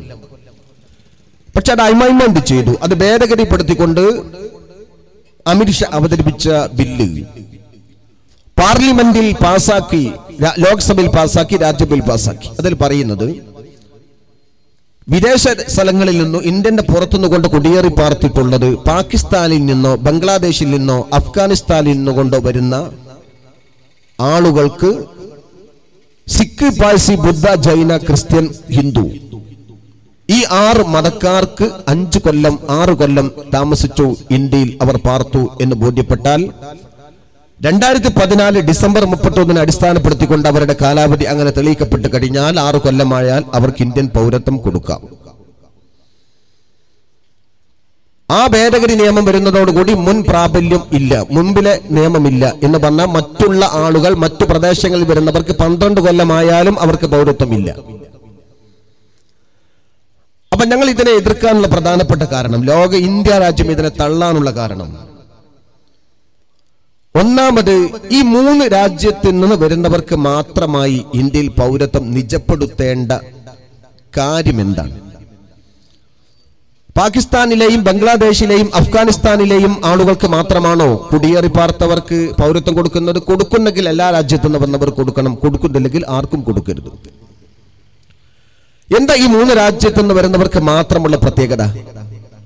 അത് മുസ്ലിം രാജ്യമാണ്. മുസ്ലിം രാജ്യത്ത് ഭൂരിപക്ഷം വരുന്ന ആളുകളുടെ പീഡനമേറ്റു കഴിയുന്ന ഈ മതക്കാരാണ്. അതുകൊണ്ടാണ് അവർക്ക് പീഡിത എന്ന നിലയിൽ ഞങ്ങൾ പൗരത്വം കൊടുക്കാൻ തീരുമാനിച്ചത് എന്നാണ് അമിത്ഷായുടെ മറുപടി. പീഡനം എന്നത് മതപരമായി മാത്രമേ ഉള്ളൂ, രാഷ്ട്രീയപരമായി പീഡനമില്ലേ? ചൈനയിൽ ഒരുപാട് രാഷ്ട്രീയപരമായ പീഡനത്തിന് വിധേയരായ ധാരാളം ആളുകളുണ്ട്. അവർ പല രാജ്യത്തെയും കുടിയേറി പാർത്തവർ ഇന്ത്യയിലേക്ക് വന്നിട്ടുണ്ട് ധാരാളം. പീഡനത്തിന് മതവും ജാതിയും രാഷ്ട്രീയം കൊടുക്കണോ? പീഡിതരായ ആളുകളാണെങ്കിൽ അവർക്ക് കൊടുക്കണ്ടേ? ചൈനയിലെ ആളുകൾ കൊടുക്കണ്ടേ? ബർമയിലുള്ളവർ കൊടുക്കണ്ടേ? ഇനി പാകിസ്ഥാനിൽ തന്നെയാണെങ്കിൽ പാകിസ്ഥാനിൽ തന്നെ പീഡനമേറ്റുകൊണ്ട് കഴിയുന്നവർ, മതപരമായ പീഡനത്തിന് വിധേയമായ ഖാദിയാനി ജനവിഭാഗമില്ലേ, അവർക്ക് പൗരത്വം വേണ്ടേ? മ്യാൻമറിലെ മുസ്ലിമീങ്ങൾ അവർ മതപരമായ കാരണത്താലല്ലേ ആട്ടിയൊടുക്കപ്പെട്ടത്? അവിടെ ബുദ്ധിസ്റ്റുകളുടെ ഫാസിസ്റ്റ് ഭീഷണിക്കും ഗവൺമെന്റിന്റെ അതികിരാത വാഴ്ചക്കും പുറഞ്ഞുമുട്ടിക്കൊണ്ട് പൗരത്വം ചോദ്യം ചെയ്യപ്പെട്ടുകൊണ്ട് വന്നവരല്ലേ മ്യാൻമറിലെ റോഹിംഗ്യക്കാർ? ആ ജനവിഭാഗം മുസ്ലിമീങ്ങളാണ്, അവർക്ക് പൗരത്വം വേണ്ടേ? ശ്രീലങ്കയിലെ തമിഴ് വംശജർ അവിടെ ഭാഷാപരമായ കാരണത്താലും മതപരമായ കാരണത്താലും ശ്രീലങ്കയിൽ കൊണ്ട് പീഡനമേറ്റ് കഴിയുന്നവരാണ്. ശ്രീലങ്കയിലെ തമിഴ് വംശജർക്ക് പൗരത്വം വേണ്ടേ? നമ്മുടെ തൊട്ടടുത്ത രാജ്യമല്ലേ. ഞങ്ങളുടെ ചോദ്യം ഇതാണ്, എന്തുകൊണ്ട് പാകിസ്ഥാനും അഫ്ഗാനിസ്ഥാനും ബംഗ്ലാദേശും മാത്രമായി ഒതുക്കി ഗവൺമെന്റ്? മുമ്പില്ലാത്തതാണ്, എന്തുകൊണ്ട് അവരിൽ മാത്രം ഒതുക്കി? രണ്ടാമത്തെ ചോദ്യം, ഈ 6 മതക്കാരെ മാത്രമായി നിജപ്പെടുത്തിയതിന്റെ ചേതവികാരം എന്താണ്? ബുദ്ധ, സിഖ്, പാഴ്സി, ജൈന, ക്രിസ്ത്യൻ, ഹിന്ദു ഈ മതക്കാർക്ക് മാത്രമാണോ ഇന്ത്യയിലേക്ക് വംശം കൊടുക്കേണ്ട കാര്യം? എന്തുകൊണ്ട് അതിൽ നിന്ന് നിങ്ങൾ മുസ്ലിമീങ്ങളെ ഒഴിവാക്കി? 3 രാജ്യത്തെ തിട്ടപ്പെടുത്തിയത് ശരിയല്ല, 6 മതത്തെയും നിജപ്പെടുത്തിയത് ശരിയല്ല. മതം നോക്കി പൗരത്വം കൊടുക്കുന്ന വിഭജനം ഭാരതത്തിന്റെ ചരിത്രത്തിലില്ലാത്ത ധിക്കാരപരമായ നിലപാടാണ്. ഈ കാര്യം തീർച്ചയാണ്. മുസ്ലിമീങ്ങൾ മറ്റു രാജ്യത്തു നിന്ന് കൊണ്ടുവരുന്നവരില്ലേ? പാകിസ്ഥാനിൽ കൊണ്ടുവരുന്നത്, പാകിസ്ഥാനിൽ നിന്ന് മുസ്ലിങ്ങൾ വരാനില്ല, അഫ്ഗാനിസ്ഥാനിൽ വരാനില്ല, ബംഗ്ലാദേശിൽ നിന്ന് വരാനില്ല എന്നാ പറയുന്നത്. ആര് പറഞ്ഞു? അവിടെ ഉണ്ടല്ലോ പീഡിപ്പിക്കപ്പെടുന്ന ആളുകൾ. പീഡനം നിങ്ങൾ മാനദണ്ഡമാക്കുന്നത് എന്താ? നമ്മുടെ രാജ്യം ദേശീയതയെ അംഗീകരിക്കാൻ തയ്യാറായി വരുന്ന ആളുകൾക്ക് പൗരത്വം കൊടുത്തുകൂടെ? വേണ്ട, മറ്റു രാജ്യത്തില്ലേ, ചൈനയിലില്ലേ മുസ്ലിമീങ്ങൾ? അവർ വന്ന് അവരെ പൗരത്വം കൊടുത്തുകൂടെ? ഈ പൗരത്വം നിഷേധിക്കുന്നതിന്റെ പ്രധാനപ്പെട്ട കാര്യം എന്ന് പറയുന്നത് കഴിഞ്ഞ ഏതാനും മാസം മുമ്പ് ആസാമിൽ കൊണ്ടുവന്ന NRC പ്രകാരം ആസാമിൽ നിന്നുകൊണ്ട് ആസാമിലേക്ക് കുടിയേറി പാർത്ത വിദേശികളായ പല ആളുകളെയും ഇന്ത്യയിൽ കൊണ്ട് പുറത്താക്കണമെന്ന ആഗ്രഹത്തോടുകൂടി ഗവൺമെന്റ് കൊണ്ടുവന്നതാണ്. ആസാം സംസ്ഥാന ഗവൺമെന്റ് ആണെങ്കിലും കേന്ദ്ര ഗവൺമെന്റിന്റെ നിർദ്ദേശപ്രകാരമാണ്. NRC പ്രകാരം കണക്കെടുപ്പ് നടത്തി നോക്കുന്ന സമയത്ത് അവരുടെ നിലപാടുകൾ അതിന്റെ ചർട്ടിനനുസരിച്ചുകൊണ്ട് തെളിയിക്കാൻ കഴിയാത്ത 19 ലക്ഷം ആളുകൾ പട്ടികക്ക് പുറത്തായി. 12 ലക്ഷവും ഹിന്ദുക്കളാണ്. 12 ലക്ഷം ഹിന്ദുക്കളാണ്. കൊക്കിന് വെച്ചത് കൊഴക്കോയ്ക്ക് കൊണ്ടു എന്ന വിധത്തിലായി. മുസ്ലിമീങ്ങളായ ആസാമിലെ ഒരുപാട് ആളുകളെ പുറത്താക്കുമെന്ന് മനസ്സിലാക്കിയതാണ്. പാവപ്പെട്ട ഹൈന്ദവരായ 12 ലക്ഷം ആളുകൾ പുറത്തേക്ക് പോവേണ്ടി വന്നു. ഈ അപകടം തിരിച്ചറിഞ്ഞുകൊണ്ടാണ് പുതിയ ഒരു ആക്ട് കൊണ്ടുവന്ന് അവരെ അകത്തേക്കാക്കുന്ന പണി ഗവൺമെന്റ് ചെയ്യുന്നത്. 19 ലക്ഷം ആളുകൾ ആസാമിന് പുറത്തു പോകാൻ നിങ്ങളുടെ പട്ടിക പ്രകാരം പുറത്തേക്ക് പോകുന്നെങ്കിൽ 12 ലക്ഷം ഹിന്ദുക്കൾ അകത്തേക്കാക്കുമ്പോ കഴിച്ചു ബാക്കിയുള്ള മുസ്ലിമുകൾ അകത്തേക്ക് കൊണ്ടുവരണ്ടേ? എന്താ അവരെ പുറത്താക്കുന്നത്? ഇവർ അഫ്ഗാനിസ്ഥാനിൽ നിന്നോ പാകിസ്ഥാനിൽ നിന്നോ ബംഗ്ലാദേശിൽ നിന്നോ വന്നവരായ 12 ലക്ഷം ഹിന്ദുക്കളാണ്. അവർക്ക് അകത്തേക്ക് വരാം, ബാക്കിയുള്ളവർ പുറത്തു നിൽക്കണമെന്ന് പറയുന്ന മതവിവേചനം ശരിയാണോ? NRC കൊണ്ടുവരുന്നു. നമ്മളൊരു ഇന്ത്യൻ പൗരനാണ് തെളിയിക്കാൻ 7 പ്രൂഫ് ഏതെങ്കിലും ഒന്ന് മതി. നാളെ ഇതുവരെ നമ്മൾ അതാ മനസ്സിലാക്കിയത്. പാസ്പോർട്ട് ഉണ്ടെങ്കിൽ നമ്മൾ ഇന്ത്യക്കാരനാണ്, ആധാർ ഉണ്ടെങ്കിൽ നമ്മൾ ഇന്ത്യക്കാരനാണ്. അത് പൗരത്വം തെളിയിക്കുന്ന രേഖയല്ല എന്ന് ഇപ്പോഴാണ് നമ്മൾ ആധാറിൽ നോക്കി കണ്ടുപിടിച്ചത്. അത് പൗരത്വ രേഖയല്ല എന്ന് മൂപ്പര് മുമ്പേ കണ്ടുപിടിച്ചിട്ടുണ്ട് കേന്ദ്ര ഗവൺമെന്റ്. മോഡി അമിത് ഷായും ആധാർ തയ്യാറാക്കുന്ന സമയത്ത് ഇത് പൗരത്വ രേഖയല്ല എഴുതി വെച്ചിട്ടുണ്ട്. അത് ഇപ്പോഴാണ് തിരിഞ്ഞത്. ആധാർ ഉള്ളത് കൊണ്ട് നമ്മൾ മനസ്സിലാക്കി നമ്മൾ ഇന്ത്യക്കാരനാണ്. വോട്ടർ ലിസ്റ്റിൽ പേരുണ്ടാവുകയും വോട്ട് ചെയ്യാൻ അർഹതയുള്ള ID പ്രൂഫ് കയ്യിലുണ്ടാവുകയും ചെയ്തപ്പോൾ നമ്മൾ ഇന്ത്യക്കാരനാണെന്ന് നമ്മൾ മനസ്സിലാക്കി. റേഷൻ കാർഡ് കേരള സംസ്ഥാനത്തിന്റെ ഓരോ സംസ്ഥാനത്തിന്റെയും കാർഡാണ്, മാതൃഭാഷയിൽ എഴുതിയിട്ടുള്ള റേഷൻ കാർഡ്. അതുകൊണ്ട് നമ്മളൊരു കേരളീയനാണ്, ഒരു ഭാരതീയനാണ് എന്ന് നമ്മൾ മനസ്സിലാക്കി.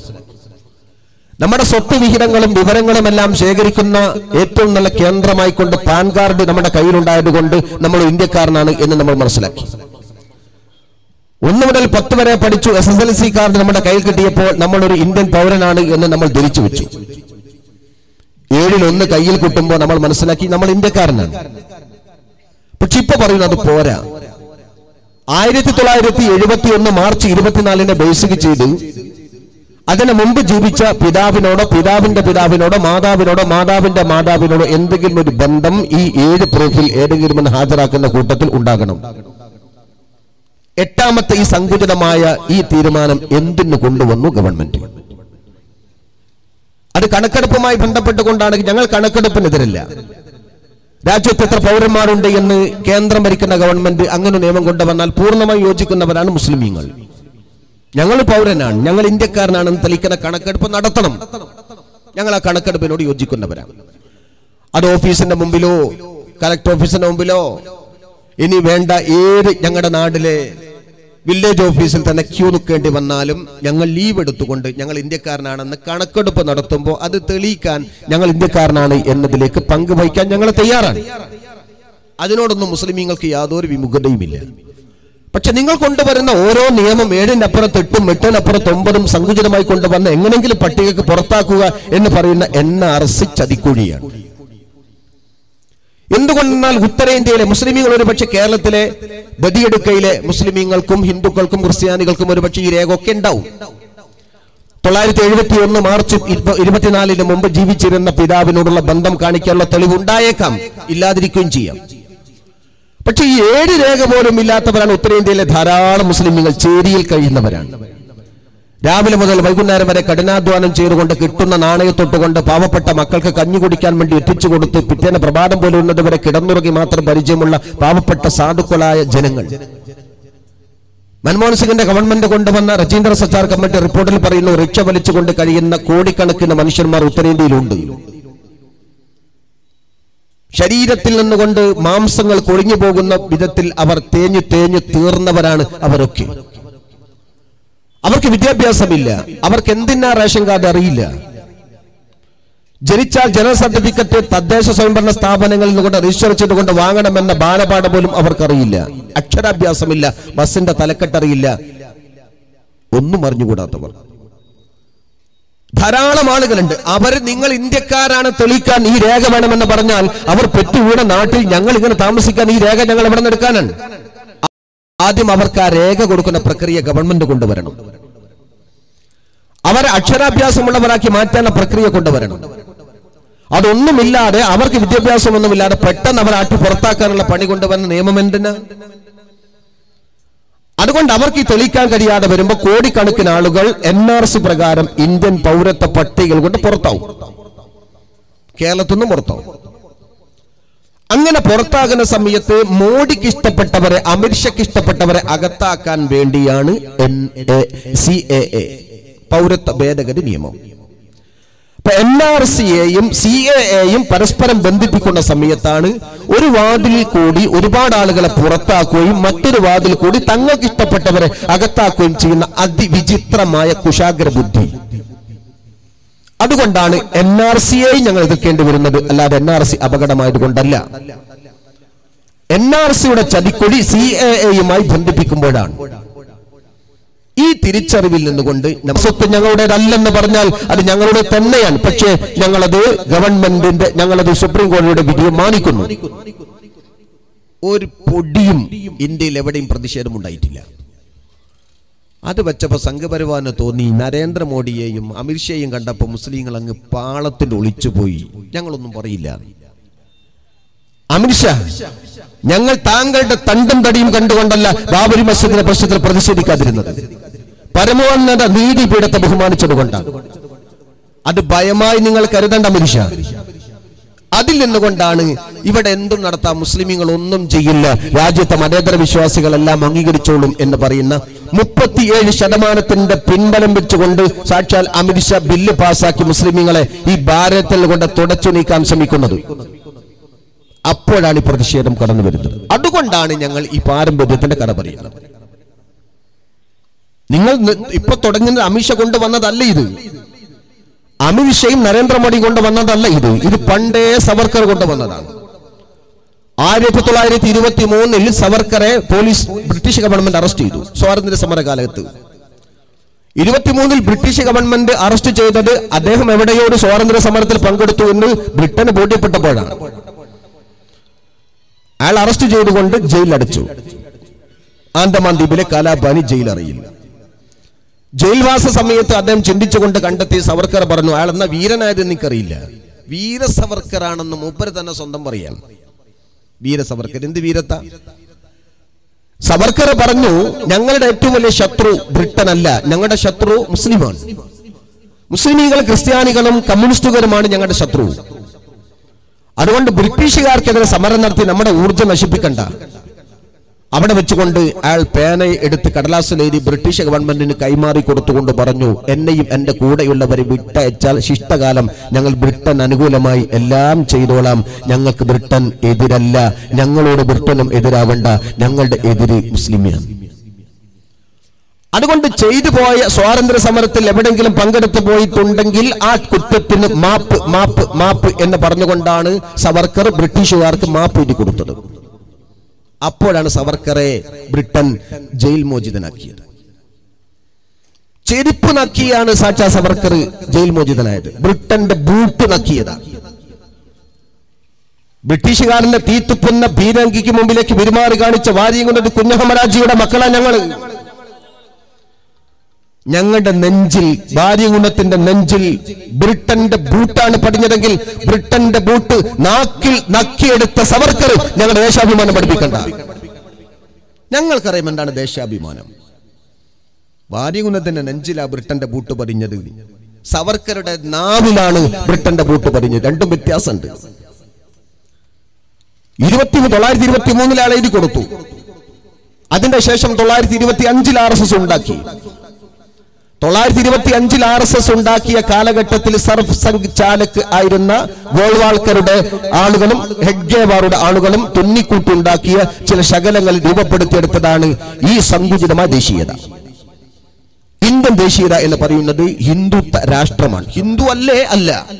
ഹിന്ദു എന്ന വാക്ക് അവർക്ക് ഉപയോഗിക്കാനേ ഉള്ള അർഹതയില്ല. ഹിന്ദുത്വം, ഹിന്ദുത്വം. ആ ഹിന്ദുത്വം എന്ന് പറയുന്നത് രാഷ്ട്രമാണ്, അത് മതമാണ്. അതാണ് ദേശീയത. ഹിന്ദുത്വമാണ് ഇന്ത്യയുടെ ദേശീയത. മതത്തെ ദേശീയതയുമായി ബന്ധപ്പെട്ട ഒരു പുതിയ ഫിലോസഫി ഉണ്ടാക്കി ഗോൾവാൾക്കറും ഹെഡ്ഗേവാറും. സർ ചാലക് എന്ന് പറയുന്ന തൊള്ളയിൽ കൊള്ളാത്ത കുറെ വാക്ക് വെച്ചുകൊണ്ട് അധീശാധികാരത്തിൽ RSS വാണു. നേരത്തെ ബഹുമാനപ്പെട്ട ഉസ്താദ് ഇവിടെ പറഞ്ഞതുപോലെ 1925 മുതൽ 1947 വരെ സ്വാതന്ത്ര്യ സമരം നടന്നിട്ടു. രാജ്യത്തിന്റെ ഏതെങ്കിലും ഒരു കോണിൽ വെച്ചുകൊണ്ട് ബ്രിട്ടന്റെ ഏതെങ്കിലും ഒരു മേധാവിത്വത്തിന് നേരെ കൈ ചൂണ്ടി ഒരു സമരരംഗത്ത് ഉറച്ചു നിന്ന പാരമ്പര്യം പറയാൻ RSSന്റെ കയ്യിൽ ഒന്നുമില്ല. ഞാൻ വെല്ലുവിളിക്കുന്നു. ചരിത്രത്തിൽ എവിടെയെങ്കിലും സ്വാതന്ത്ര്യ സമരത്തിൽ RSS പങ്കെടുത്തിട്ടുണ്ടോ? 1925 മുതൽ 1947 വരെ സ്വാതന്ത്ര്യ സമരം രാജ്യത്ത് നടന്നല്ലോ. അന്ന് എവിടെയെങ്കിലും ഒരു RSSകാരൻ സ്വാതന്ത്ര്യ സമരത്തിൽ രക്തസാക്ഷിയായോ? ബ്രിട്ടനെതിരെ എന്തെങ്കിലും ശബ്ദമുടക്കിയോ? ഏതെങ്കിലും ഒരു അഹിംസാ സമരത്തിൽ പങ്കുവഹിച്ചോ? ഒരു സമരത്തിൽ പങ്കെടുക്കാത്ത RSS. നിങ്ങൾക്ക് ലക്ഷ്യം ബ്രിട്ടൻ അല്ല, ഇസ്ലാമാണ്. അതുകൊണ്ട് തന്നെ നിങ്ങൾ രാഷ്ട്രപിതാവിനെ അംഗീകരിച്ചിട്ടില്ല. അതുകൊണ്ട് തന്നെ രാഷ്ട്രപിതാവിനെ വെടിവെച്ചു വന്ന ഗോഡ്സയുടെ പ്രതിമ ഉണ്ടാക്കിയവരാ നിങ്ങൾ. ആ ഗോഡ്സയുടെ കൊലപാതകം നടത്തിയ ഗാന്ധിജിയെ കൊന്ന കൂട്ടുപ്രതി 6-ാമനാണ് സാക്ഷാൽ സവർക്കർ. ഈ സവർക്കർ ഗാന്ധിജിയെ കൊന്നതിൽ ഉത്തരവാദിത്തമുള്ള പ്രതിയാണ്. വ്യക്തമായി തെളിവ് കൊടുക്കാത്തതിന്റെ പേരിൽ കോടതി കൊണ്ട് വെറുതെ ഇറങ്ങിപ്പോണെങ്കിൽ പോലും സവർക്കർ കുറ്റാരോപിതനാണ്. ഗാന്ധിജിയെ കൊന്നതാണ്. ദേശീയതയിൽ എവിടെയും ഞങ്ങൾ കണ്ടിട്ടില്ല, സ്വാതന്ത്ര്യ സമരത്തിൽ എവിടെയും കണ്ടിട്ടില്ല. ആ സമരവുമായി ബന്ധപ്പെട്ടുകൊണ്ട് ഹെഡ്ഗേവാർ RSSന്റെ തലവനായപ്പോഴും ഗോൾവാൾക്കറെ നേതാവായ സന്ദർഭത്തിലും അവർ എഴുതി പിടിപ്പിച്ചതാണ് ഹിന്ദുത്വ രാഷ്ട്രം. ആ രാഷ്ട്രവുമായി ബന്ധപ്പെട്ട് പിൽക്കാലഘട്ടത്തിൽ കേസരി എന്ന RSSന്റെ മുഖപത്രം 27/7/1987 എഴുതി. RSS ഇവിടെ രൂപം കൊണ്ടത് ഓരോ ഹിന്ദുവും അടിവച്ചടിവച്ച് മുന്നോട്ട് വരേണ്ടത് ഭാരതാംബയുടെ കണ്ണിലെ കരടായ ഇസ്ലാമിനെ എടുത്തു മാറ്റാനാണ്. നമ്മുടെ ഭാരതാംബയുടെ കണ്ണിലെ കരടാണ് ഇസ്ലാം. മുസ്ലിമീങ്ങളെ എടുത്തു മാറ്റാത്ത, ആ കരട് എടുത്തു മാറ്റാതെ നമ്മുടെ ഭാരതാംബക്ക് ഉറക്കം വരില്ല. അതുകൊണ്ട് ഓരോ ഹിന്ദുത്വവാദിയും, ഹിന്ദു അല്ല, ഓരോ ഹിന്ദുത്വവാദിയും അടിവച്ചടിവച്ച് ആ കരട് എടുത്തു മാറ്റാൻ മുന്നോട്ട് വരണം. എടുത്തു മാറ്റിയിട്ടേ നമുക്ക് നമ്മുടെ വിശ്രമം ഉള്ളൂ. ഡോക്ടർ ഗോയൽ RSSന്റെ തലവനാണ്. RSSന്റെ തലവനായ ഡോക്ടർ ഗോയൽ എഴുതി 14/2/86 മാതൃഭൂമി ആഴ്ചപ്പതിപ്പ് അയാളുടെ പ്രസ്താവന പ്രസിദ്ധീകരിച്ചു. വൈദേശിക മതങ്ങളും അവരുടെ മൂട് താങ്ങികളുമാണ് നമ്മുടെ കണ്ണിലെ കരട്. ഇസ്ലാമിന്റെ അവസാനത്തെ അടിവേരും പിഴുതെറിയാതെ RSSന് വിശ്രമമില്ല.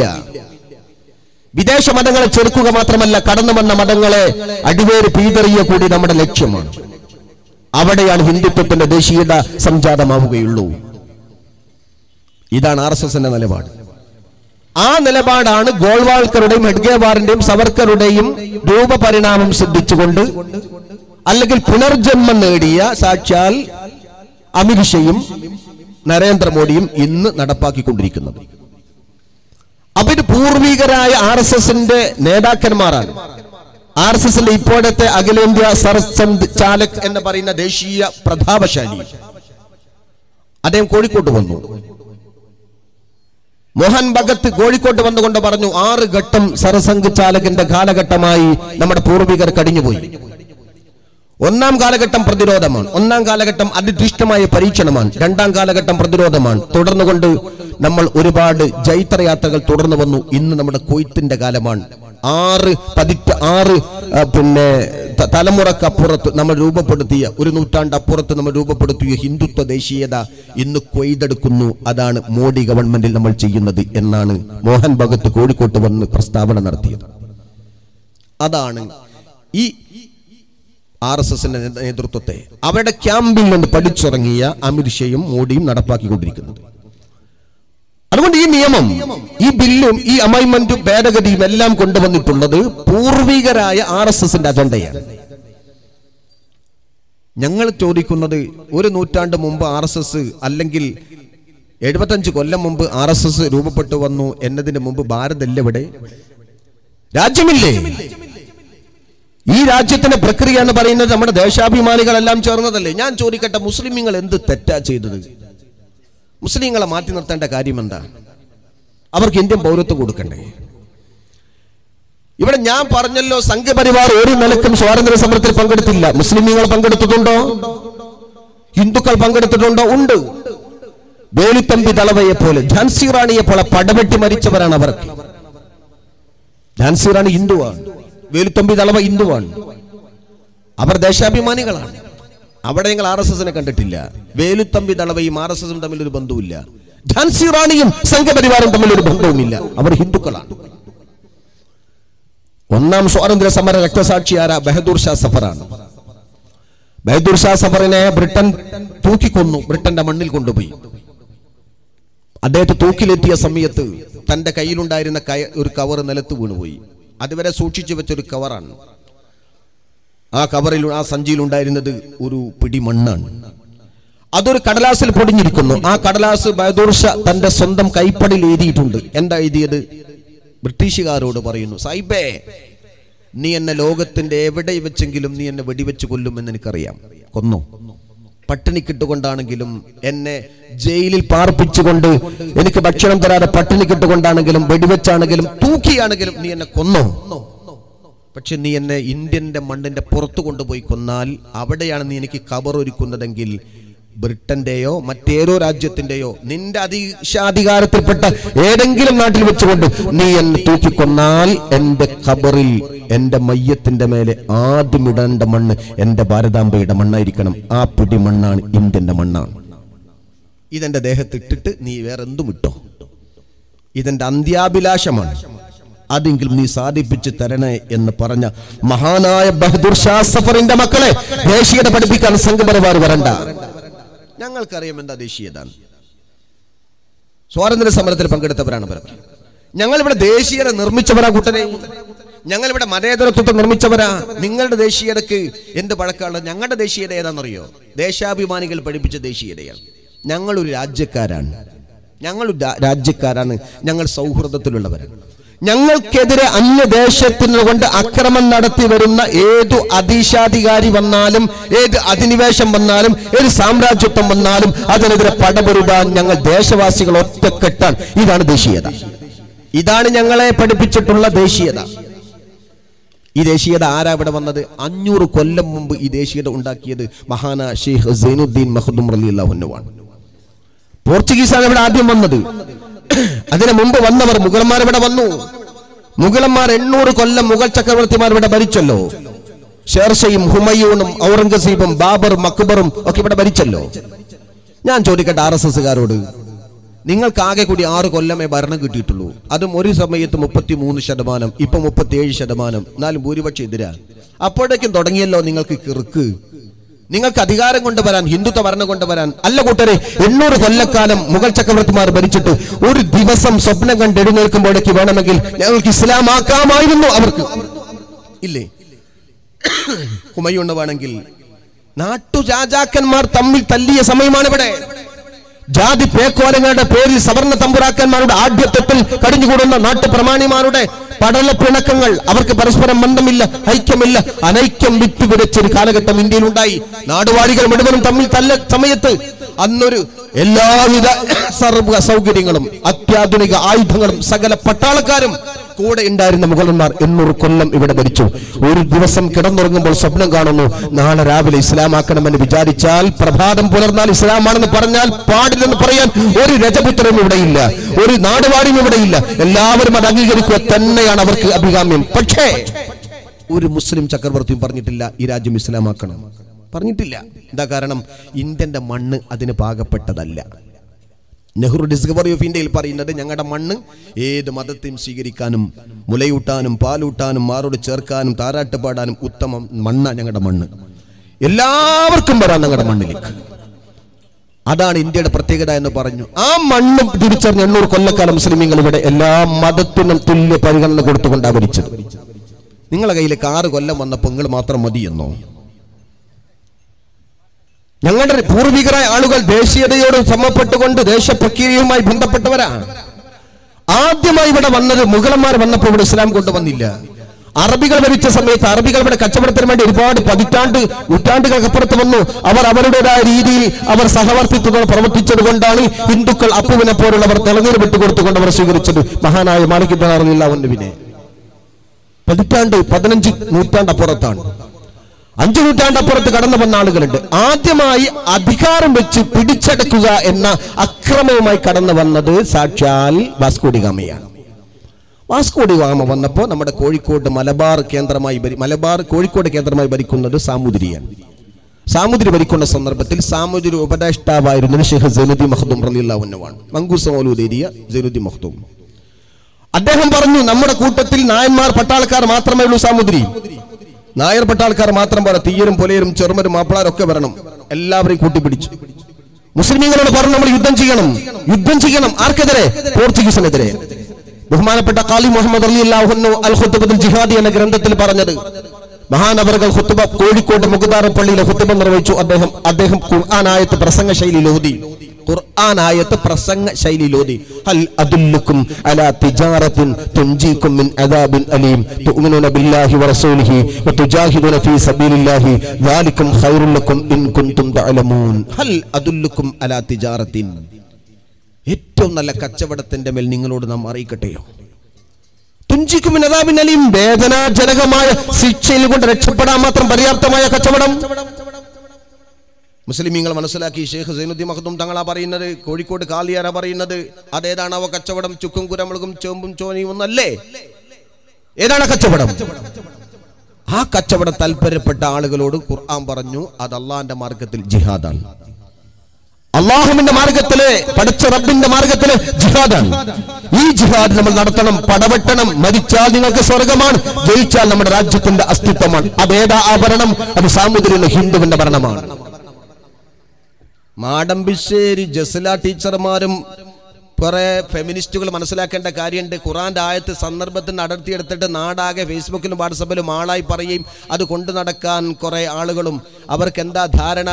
കാഫിറിങ്ങളെ കൊല്ലാം ഇസ്ലാം പറഞ്ഞു, കാഫിർ നിങ്ങളുടെ ശത്രുവാണ്, കാഫിറിങ്ങളെ നിങ്ങൾ കൂട്ടുകൂടാൻ പാടില്ല, എവിടെ കണ്ടാലും കാഫിറിങ്ങളെ കൊല്ലാം ഇസ്ലാം പറഞ്ഞു എന്ന് പറഞ്ഞാൽ രാജ്യത്ത് ഹിന്ദുക്കൾക്ക് കൊല്ലാനാണ്.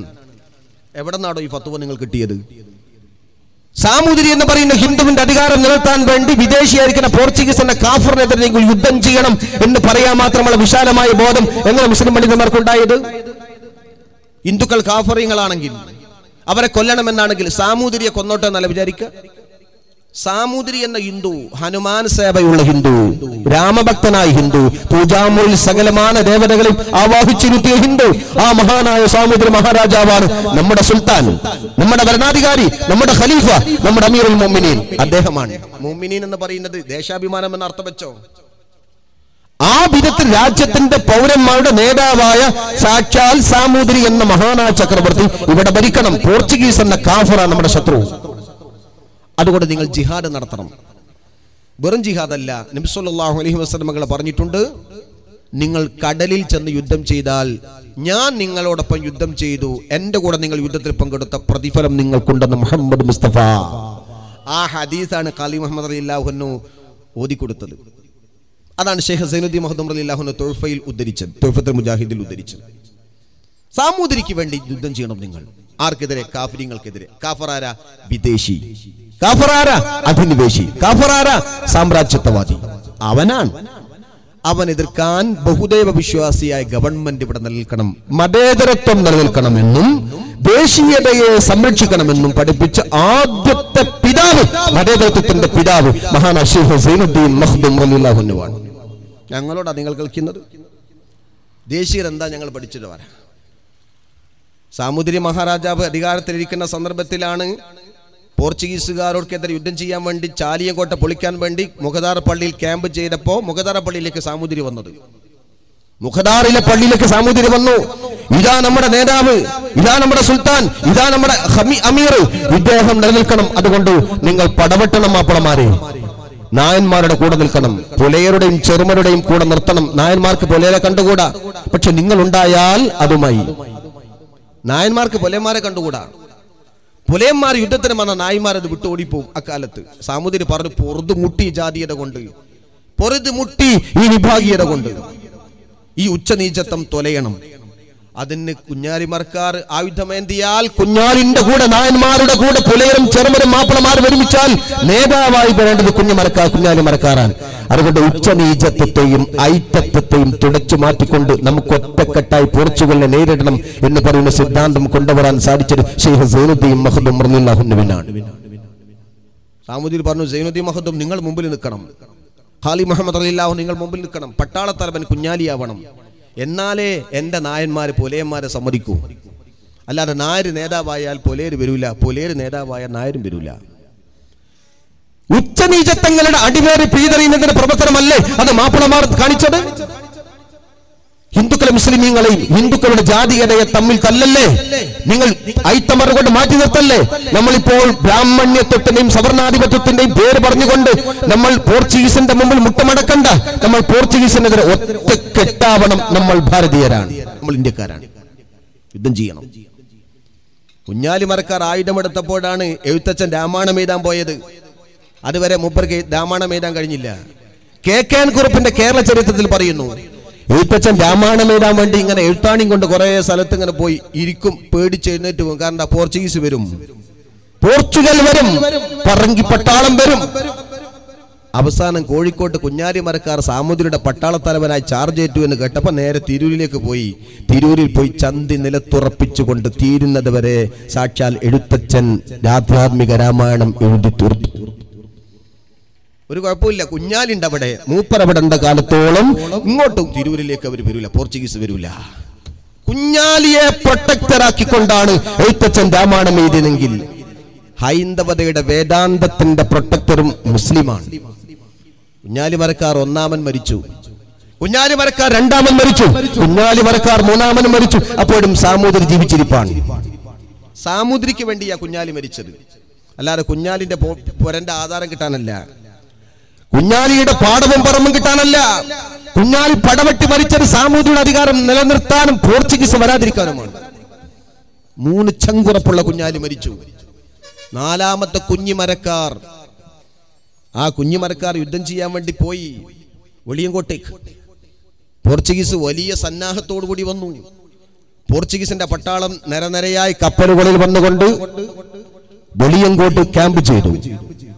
മാപ്പിളമാരെയും ഈഴവന്മാരെയും നായന്മാരെയും അണിനിരത്തിക്കൊണ്ട് നേരെ കുഞ്ഞിമരക്കാർ പട്ടാളത്തെയുമായി നേരെ ചെന്നപ്പോ അത്ഭുതപ്പെട്ടു പോയി.